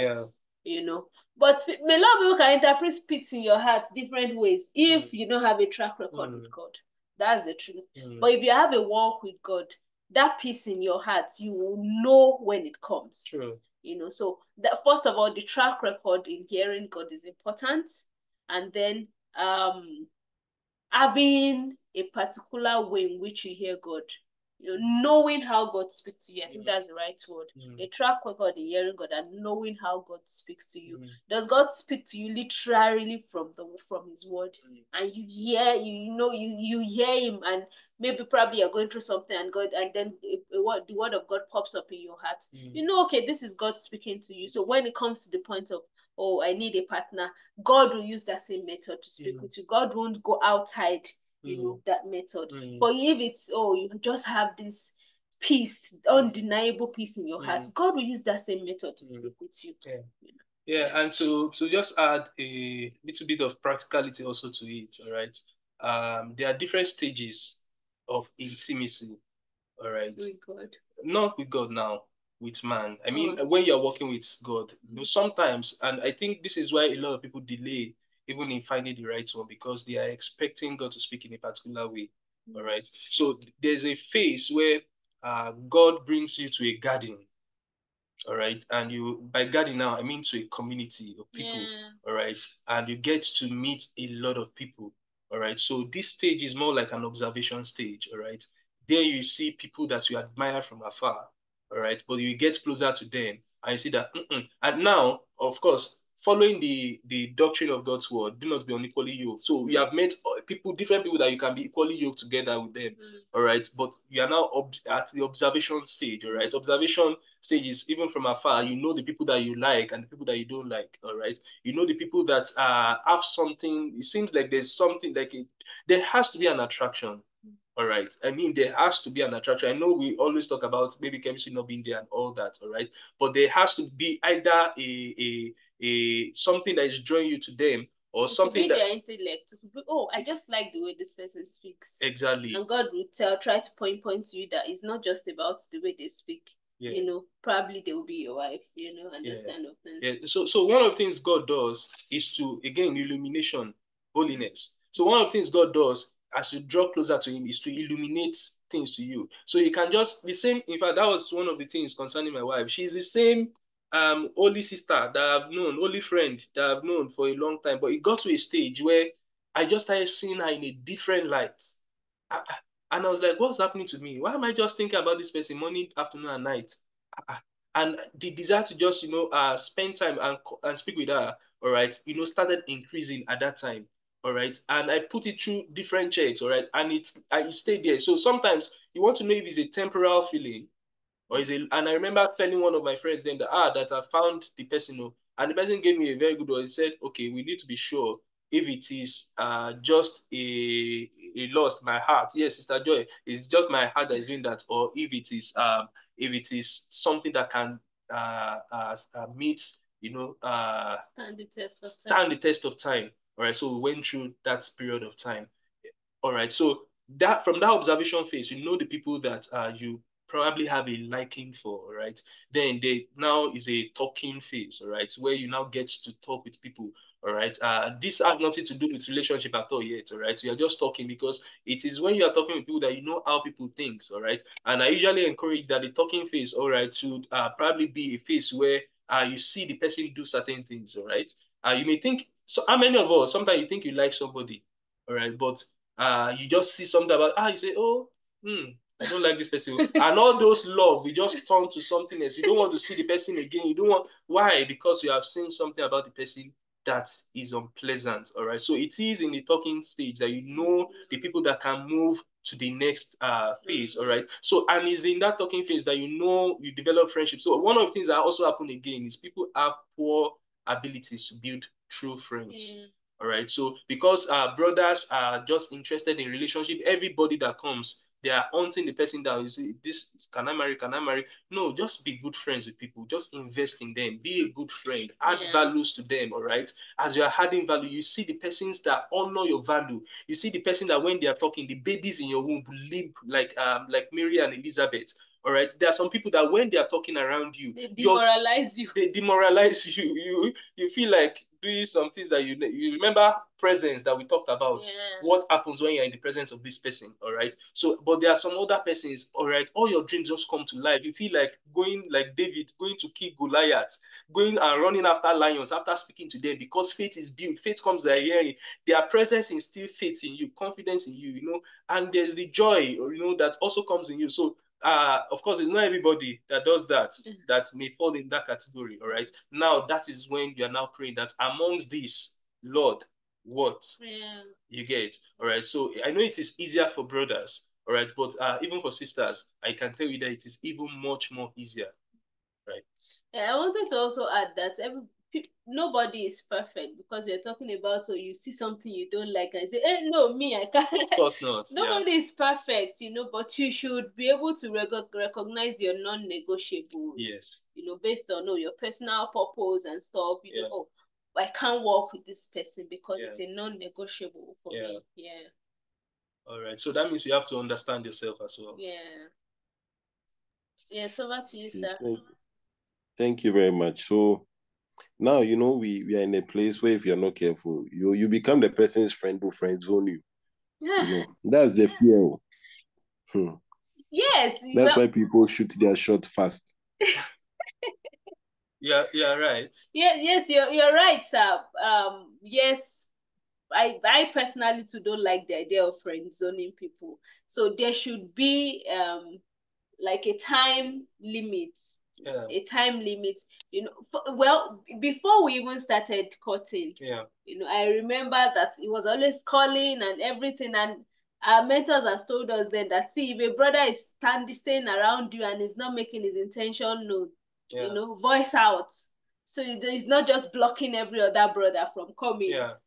So I had to, of course, tell my mentors, and at a point I even told him with wisdom that I don't understand all these calls. What's going on? Of course, with wisdom, don't just call people out anyhow, with wisdom, so there should be a time limit, and then But I think it's the sisters that are guilty of this friend zoning thing. Both genders. Exactly. Oh, the sisters easily. Even the men. There's a level of church brother I know zone. brothers now. Brothers are the ones that are victims of this. Suffering. Yes. Yes. Brothers, There's even church I brother got your zone. back. I got your back. But really, It's serious. Really, I don't think it's really necessary, right? Yes. If you know you are not ready for a particular relationship, all right, just let the person know. All right. Because there are some brothers that they come with right intentions, and they can already see the future. They know exactly. Some of them even know the wedding day. They bought the wedding suit. Right. All that is just remaining is just the acceptance, and everything will follow suit. All right. So sister is now friend zone. Yeah. So friend zoning, I think is a is I don't think it's a good thing. Let me just put it that way. Yeah, it's not Christ-like to friend zone people. Yes, it's not, because it's like playing with people's emotion. You know this person is interested, and you're not going to say yes at the end of the day. And you're just keeping all right, and you're keeping the person, making the person feel maybe they stand a chance. All right, so I don't think it is something that should be encouraged. It's not fair. If you are staying in a waiting period, all right, and sincerely to yourself that may take a time, you can tell the person that it will still take me a particular time. All right, if you can wait, very good. But if you can't wait, I will encourage you to move on. All right. And if any other person should come around, don't feel jealous. Yeah. All right, sir. I hope the brother. So, yeah. So it takes me to my next question, and he says, how long should before date? How long should you date before you get married? As in ideal duration of dating. Yeah, I think there's no one way answer to it. True. It's all depends on your life stage, for instance. Yes, and then even the level of maturity. Maturity in terms of spiritual, emotional, physical. Of course, physical, you should have gotten to a certain age. Intellect wise, and preparation too. Preparation as well. If you are from Zimbabwe and Lubona is not ready. Is it Lubona or Lubola? One of the two. Yeah, so I think I like to use the idea of maturity stage. If the person, people say within 6 months, 3 to 6 months, but it still boils down to, is the person prepared spiritually? Yeah. Is the person prepared emotionally? Yeah. Is it the kind of person that is, maybe is a mommy's boy, and everything he does, mommy decides? How will he make decisions for the family? Is spiritually, when situations come, can the person be able to stand and say, okay, let's decree, let's pray, and the person is not fidgeting, in terms of level of faith, and then even intellect wise, can the person make sound decision for the family? So all those things are checks we can. So if probably the person needs to grow in certain area, it determines how long you now go court to get married and stuff like that. That's true. That's true. I would just also add the fact of the life stage is really important, because sometimes people are in different life stages. All right. Sometimes they are just starting. Let's say they are in masters, for instance, or they are in undergraduate. All right, and they are now sure. Right. But one thing I would say is, don't enter into a romantic relationship if you are not ready to get planning married. for marriage. Yeah. All right, just keep it in the talking stage. All right, but don't commit someone, and it's part of holiness. That's one of the things we're saying. All right, that you don't play with the emotions of a sister. we didn't talk about that, right? Don't play with the emotions of a brother. It is wrong. It is a sin. Let me just put it that way. It is a sin to play with the emotions of someone, all right, when you know you are not, as believers, it is for us. Why? Because that person is also a child of God. The Bible says that we treat the brothers, all right, the younger women as our sisters, right? So we are seeing them also as the daughter of God. So I can't just mess with their emotions anyhow. You can't just mess with their bodies anyhow, because it belongs to God. All right. So don't start, don't if the relationship is not going towards marriage, all right, then you are not ready. All right. You are ready if you know that you are now, if God says all things are equal, you are ready to say I do. All right. Oh, that is it. Yeah, over to you, sir. Over to you, sir. Thank you very much. And I think this question is from, it says, it's a 2-in-1 question. Please, what's your take on cohabitation among youths, that is believers? And then 2, the Bible says we should not be equally yoked with non-believers. My question is, who is a non-believer? Well, we can start from the previous question, the second question. Who is a non-believer? Anyone? Romans 10:9 talks about we confessing the lordship of Jesus, and believing in our hearts that God raised him from the dead. Anyone who hasn't taken that step, is a non-believer. Who is not submitted to the lordship of Jesus is a non-believer. So what you look out for is this person submitted to the lordship of Jesus, in terms of who have confessed that Jesus is Lord, and then also bearing the fruits. Of course, we are all growing in that sense, but then there should also be a track record of, this person is in the fold and yet also bearing the fruits of Christ. True. Fruits of the Spirit. Yeah. And then I think and for the aspect of cohabitation, they said we should not give any room for there's one of those verses that I read, all right, but it says we should not give any room for temptation. If you ask me for my yes or no answer, it is a no. All right. And the reason is, and I will tell you one of the reasons. I was saying that my wife and I, all right, we were married as far as our parents were concerned. Now, we are not using our life as a template. I'm just using it as a conviction. All right. It got to a point where at that point, we just wanted to be in our room, but we wouldn't do anything. All right. And of course, with all sincerity and maturity, we could do that. All right. But then, personally, I was seeking the advice, all right, of people that I was accountable to. And one of the responses I got at that time is, all right, what would be the thoughts of people that are looking? All right. So you see, our allegiance is to God, but then we are also committed to what happens to others. Yes. You see, the Bible says that it is better for somebody to have a stone around his neck and thrown into the river than to cause his brother to fall into sin. So you might be okay with cohabitation because your heart is pure. Maybe you grew up in a small room. Which I disagree. No, wait. Of course, I also disagree. I'm saying personally, your heart, okay, I now understand you. Yeah, because people claim to say, well, we're not doing anything. But let's assume. Let's assume that you are fine with it. Your heart is pure. Like, I'm just brother. I can open my chest and you'll do anything you want. I won't be moved. I'm Mount Zion. I shall not be moved. All right. So you can be like that because of your environment, because of your uprising and all that. But then the question is, do you know what is going on in the mind of the people around you? Yeah.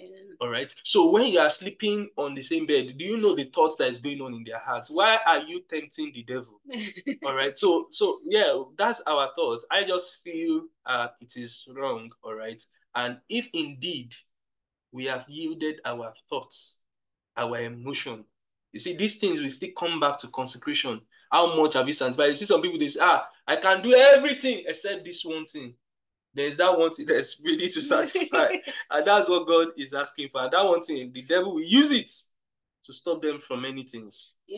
For us to, I don't know how things have gotten so this far, because I believe the devil is just it just wants to pervert things, because it shouldn't get to the point where we are asking, is cohabiting right or is cohabiting not right? Yeah. That's because there's something about that particular yes, there's something about it that the devil is using. One thing that we encourage here is, if you want to live together, please Get just married. get married. Yes, COVID has taught us a lot of things. You don't need too much money to get married. Well, not everywhere.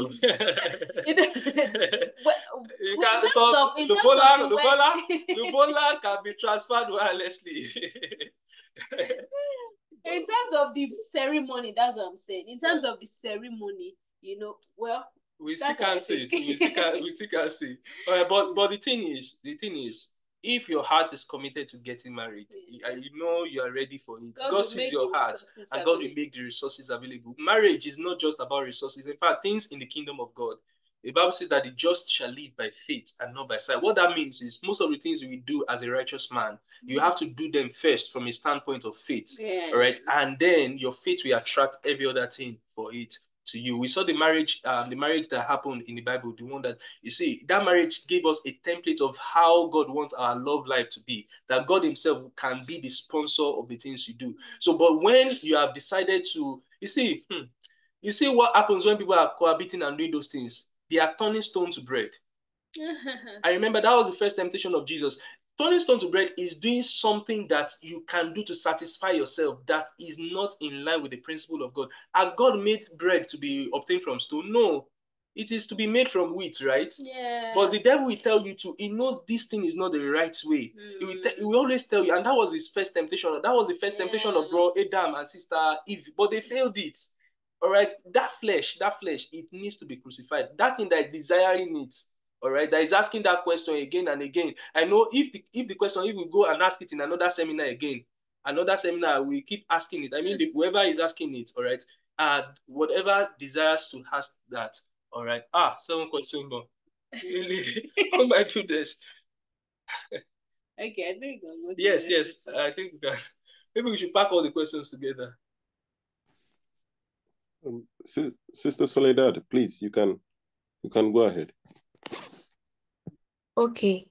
Let me read all of them. Okay, the first question is, how do we navigate differences in religious beliefs within a relationship? Okay. The second question is, many of us, because of long-term singleness, are used to praying by ourselves. Any advice on how to cultivate the habit of praying together as a couple? The next question is, how can we prioritize God in our relationship without neglecting each other? The fourth one is, what are some of the red flags to watch out for in a Christian relationship? The next one is, do not be unequally yoked. Would you also say this applies for people who are at different levels of maturity? Is it wise for people with different spiritual maturity levels to date, or does it not matter?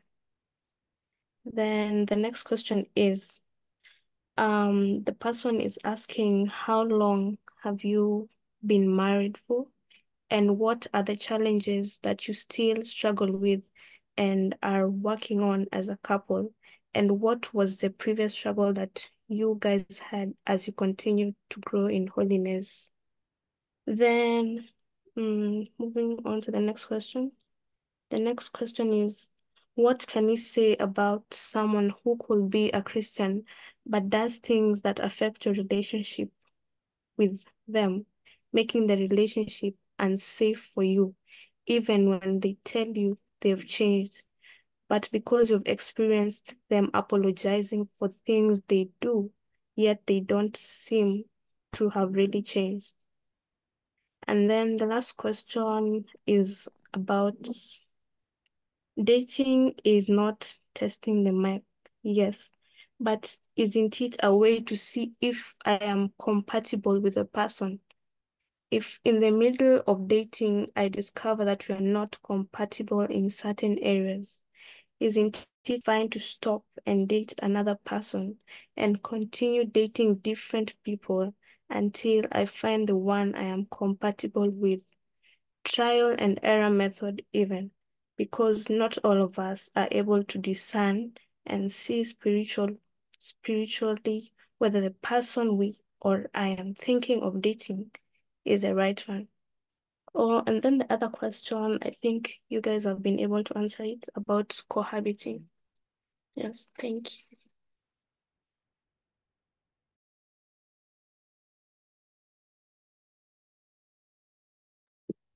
We cannot hear you. Oh, sorry. Thank you so much, big sister. I was saying that if you have it typed down, we appreciate if you can just copy and paste it in the, maybe to us personally or on the chat. Okay. All right, thank you so much once again. All right, and thanks to everyone that have asked the questions. We try as much to answer them. All right, about navigating for differences in beliefs, religious beliefs and all that. Coincidentally, that's a current burden in our ministry, and in fact, is the focus of the next event. Right, where we have some people that will be talking about it, all right, because we believe that is really, really important. Personal differences, cultural differences, temperamental differences, love language, a lot of differences, all right. But in a nutshell, should I go? Yes, please. All right, I always say that at the end of the day, it comes again to if you're not married, all right, what is the impact of that difference on the future of your relationship, on your walk with God, and on your purpose, your assignment from God, all right? If it's not a threat, a serious threat to it, all right, then you can consider making sacrifices, all right? But if it's a serious threat to it, right, then you may want to maybe have a serious discussion with the person. All right. And of course, we have to also understand that before marriage is not like a do or die. I mean, you don't have to compromise on important things of destiny just because you are in love. All right. If it's something that compromises, then you can reconsider your decisions. Yeah. And then the next one, how to cultivate habits of praying together. I think this is a question. Okay. Thank you Because so of much. long-term singleness, you're used to praying by yourself. So how do you cultivate the habit of praying together as a couple? Yeah. Well, I would say what I learned from a mentor, all right, and I would say what has worked for us, all right. To tell you the truth is also very difficult. It it is now is a bit easier for us, but it is difficult because we have different tastes. We have different the songs I like, all right. Our lungs are fire, yeah, but my wife likes a different kind of songs, all right. And the way I pray is probably different. She considers it as too noisy, all right. So sometimes I just prefer to pray by myself, all right? But what is first important is, and this is it about holiness, it is first of all a personal experience with God, all right? And whatever you share together should be an outflow of your fellowship with God, so that you have had a good time with God and you come together also and have, even if it's 5-10 minutes, you're able to spend together, but ensure you have a more quality time personally with God. All right. And in your time with God, God is going to now teach you things on how to adjust to one another. All right. And how to, just different ways to understand one another. Yeah. That's a wisdom for the mentor, and I have seen it work in our life. Yeah. Also, how to prioritize without neglecting each other. How to prioritize God without neglecting each other.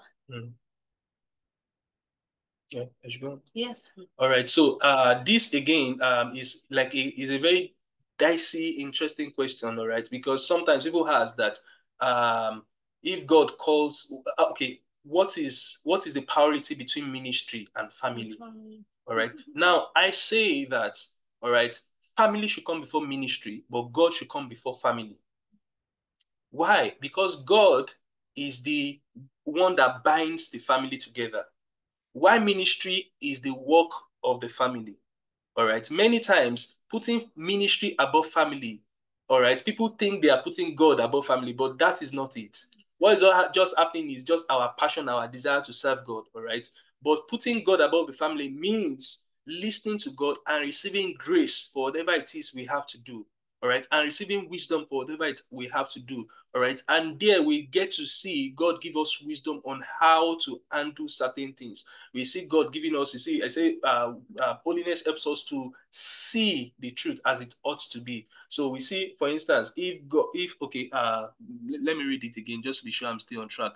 Prioritize God in our relationship without neglecting each other. All right. In the most simple way, all right, it means understanding that your time with God, all right, is should also include praying for your loved one. All right. And when you do that, there's ideas that come. This is what works for me. There are ideas that come, all right, and there's a strength that comes, all right, that nourishes the person such that when you come together, all right, it gives you, productive. Sorry? It's productive. It's a productive time. All right. For instance, in praying for my spouse, I can receive ideas on how to spend time with him. Yeah. I can receive ideas on what gifts to give to him. So my spending time with God is not it's not for a selfish reason. Yeah. But it's also in a way to also nourish the home. Yeah. Yeah. So. All right. We hope that is answered. The one about what are some red flags to watch out for in a Christian relationship? All right. First of all, honor God. All right. Honor one another. The person should not violate you. All right. The person should honor not be abusive. Should not be abusive. All right. The person should not have, by abusive self, it's not like just abusing you or just abusing people generally, all right? Because there's an image of God in people, all right? And you have to treat people with the way you treat God. So if you see someone, they are good to you, but they are not good to people. They are wicked to people, all right? It's just a matter of time. It's just a matter of time because there's a nature in them that is sponsoring that, all right? All right, so those are, of course, some of them may just be maybe traits and all that needs to be corrected, all right? But those are things that you need to talk about because it's a matter of time. For instance, if you see someone that is rude to their parents, all right, rude to just naturally rude is something you might want to talk about, or else in the near future, it may be you that will be the recipient. All right, and the Bible says that do not cultivate friendship. This is me paraphrasing now, with an angry man. So if you see someone that every time they are angry, they destroy things, all right? It is a dangerous thing, all right? It's a dangerous. So that time is you they'll pounce on. All right. They eat things, they do things, then they now come back to their senses, all right, and say, right, they have to deal with that, all right? Or else it's a dangerous thing. It could be in the car, it could lead to accidents, it could lead to many, many unpleasant things, all right? So that's just few, and people that cannot discipline themselves, their appetite, all right? If they know that something is not good for the health of the relationship, and they are still not in a desire to make necessary changes, all right? It is a red flag. All right, do not be unequally yoked. Would you also say this applies for people at different levels of maturity? Is it wise for people with different spiritual maturity level? Well, when it comes to this thing of spiritual maturity, we have to understand that the metrics are a bit dicey. All right. So you might say that because you are a pastor now, you are more spiritually matured. All right. But in the sense of it, what determines how mature the person is how submitted the person is to the leading of the Holy Spirit. Right. So I may want to ask that how submitted is the person to the authority of the scripture. All right. So if they are submitted and if they have a desire to grow. All right. Yeah, I think it's quite important because teachability is very important. Because sometimes you feel, this person is not yet spiritually matured based on your own metrics. Yeah. But if you come back in the next 3 to 6 months, if the person is very teachable, and is willing to grow and submit, to God's tutoring and everything, in 3 to 6 months, the person might have been a different person. And sometimes people that are spiritually mature that cause more problems in the relationship. I mean, I said spiritually mature, they quote. Yeah. All right. So you look at those metrics, the fear of God, is the fear of God present there? Do they have desire, all right, to grow, all right, to grow in? So don't conclude based on people's current level of maturity. What you should look out for is the teachability and their hunger to grow and receive more of God. And of course, understanding of the things of God. And when you speak about it, all right, if you are someone that God has an important assignment for, all right, that will require a weight to be able to carry it, all right, either as a man or as a woman, all right, you need someone that will probably be praying with you on the journey. And this person he does not probably is interested in talking about this or even learning to pray or this, all right, you may probably want to reconsider that, all right, because there's a level of maturity that is required to carry. Yes, so your assignment also still determines the consecration that you need and the other person needs, all right, and it's actually for their own good, because at the end of the day, if they come because of love and they don't have the capacity, they may crumble under the weight of the pressure. All right. What can we say? We're not jumping. This one, can you ask them how long they have been married? Well, this year we make it 4 years, right? Since 2019. Yeah, since 2019. Yeah, 4 years. Yeah, this year we make it 4 years. We got married in December 14. 19. December. December 2019. Sorry, this year we make it 5 years. Oh, we are growing old. Oh, it still feels young. Yeah. All right, so this year we make it 5 years since December 2019. All right. What challenges? What challenges? A lot. Go and buy the book. Managing a long distance relationship. I mean, it's like a chronicle of our experiences, and we can't probably share everything within a few minutes. Yeah. Sorry about that. All right. Question: what can we say about someone who could be a Christian but does things that affect your relationship with them, making the relationship unsafe for you, even when they tell you they've changed, but because you've experienced them apologizing for the things they do, yet they don't seem to have really changed? This sounds like a familiar question. I think this really talks. I think we talked about bearing the fruits of the Spirit. Allowing the life of God translate into our character and how we behave. So if well, it's I don't know what to say, because if the person keeps apologizing and apologizing over and over again and has not really changed, then the person really needs help. It could be that the person is manipulative, or the person sincerely needs help. To come out of that repeat repetition of violation or whatever. Because if the relationship is unsafe, the person needs help, or the person is manipulative. Yeah. So what can the other partner do? And they may have things they are dealing with. So the question is, if you have the patience to endure the journey of their transformation, of their growth. Even the endurance, it depends on what exactly is the person doing. Yeah. What exactly is the person doing? So we might actually need more information. Yeah. What exactly is the person doing? Because there are some things that are not negotiable. Yeah. And you say, no, this is not something that should be endured. Especially if it's against God's word. Yeah, I agree with that.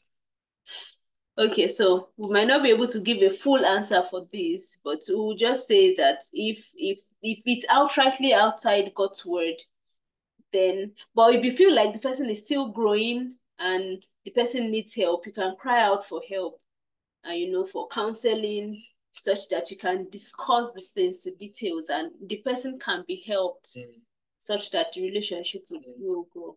And again, we talked about consecration of the mind. All right, thinking alike, renew your mind, and that can be a mutual thing. You can both understand that this is a threat to our relationship. If you both agree to it, I mean, any habit can be broken. All right, I said that one of the things I don't like saying to myself is that something cannot be done. All right, any habit can be broken. Anything you want to do can be done. if you are ready to say, not my way, but your will be done. God showed me the way, all right? If God can show you ways, including giving you strategies, and I would suggest that you probably go for counseling as well. Yeah. Dating is not testing the mind, yes. Okay, no, the person said yes. I'm reading the question. But isn't it a way to see if I am compatible with the person? If in the middle of dating I discover that we are not compatible in certain areas, isn't it fine to stop and date another person and continue dating different people until I find one I'm compatible with? Try and error method even, because not all of us are able to discern and see spiritually whether the person we are. All right, well, do you want to talk about this? Yeah. Well, as we say that it's not a do or die thing, in the sense that if along the line, maybe you're in a relationship with someone and you discover that, oh, there are things that are non-negotiable and I can't go on, yes, it's fine. However, we are not in the business of breaking people's hearts. We are not in the business of breaking people's hearts. We give life. We give life. So the best thing to do, which we've actually mentioned, is to create friendship, build friendship at the initial stage, which is what we did before we got married, or before we even started our relationship. We were friends for some time. I think also for about 3 months or so. How long was it? I'm not sure. Before the relationship started, was it 1 month, 2 months? No, I think it was 3 months, from February to around May. Yeah. So we're friends for about 3 months, and we kept talking. We were talking, asking questions and everything. And then after those 3 months, we're like, okay, I think I can work with this person. So that's usually the best advice from us. So it's so that you don't keep dating and dating and dating and dating people and breaking people's hearts. True. Yeah. All right. Because of time, I believe we've taken a lot of time. We like to draw the curtain here and hand over to Bro Terry. Bro Terry, Big Brother Terry, thank you so much. We hand over to you, sir. Okay, thank you very much. Because of time, I would like to just call Brother Eddie to finish with us. Yeah, Brother Eddie, over to you, please. Okay, thank you very much. Oh, we really are blessed to have you guys, Mr. and Mrs. Adewoyi. I hope I'm pronouncing the name right.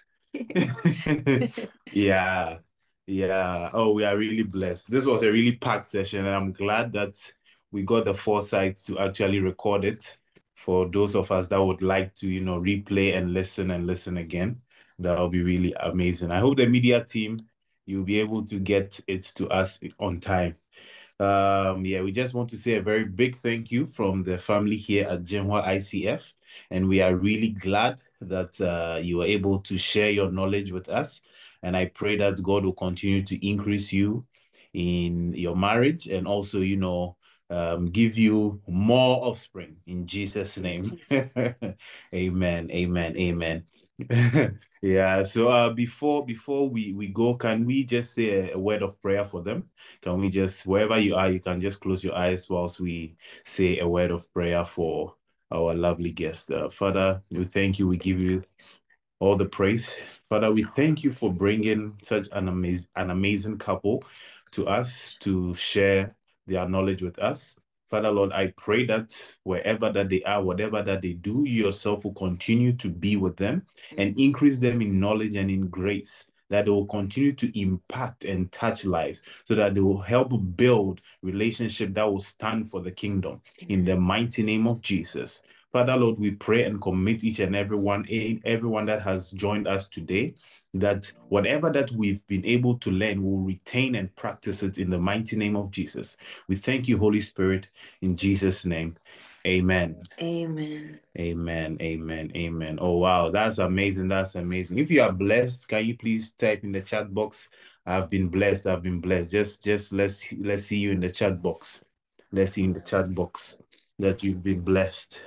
Because, this was really, really powerful. Yeah, we thank God. We have a small token of appreciation for our guests. Media, if you can help me. if you can help me with the certificate, if you can show it online. Media, are we there? Okay. I think they are setting up. Yeah, there's just a small certificate of appreciation, and I think that we'll be able to get you the hard copy very, very soon. Yeah. Thank you very much. Yeah, it says here, in appreciation of your ministration as the guest speakers for the relationship seminar hosted by Jinhua ICF on February 16, 2024, online on Zoom. Jinhua ICF is greatly honored and impacted by your presence and your prayers for the Lord's continuous anointing upon your life. Amen. So thank you. I hope you were talking about some books. So I will contact my chairman, Brother Terry, and I'm sure that people will be able to get those books in due time. Okay. Yeah, that's the contact information for the books. Yeah, so please, if you can screenshot, you can save the number, and if you want to get the books, you can contact them directly, and they will get you the books, because this was just a tip of the iceberg of what is in the book. We couldn't go all night. Because I'm sure there's a lot of information in the book. So I encourage each and every one of us to try and get a copy. It will really, really be helpful in Jesus' name. Amen. Yeah, so we are done for this session.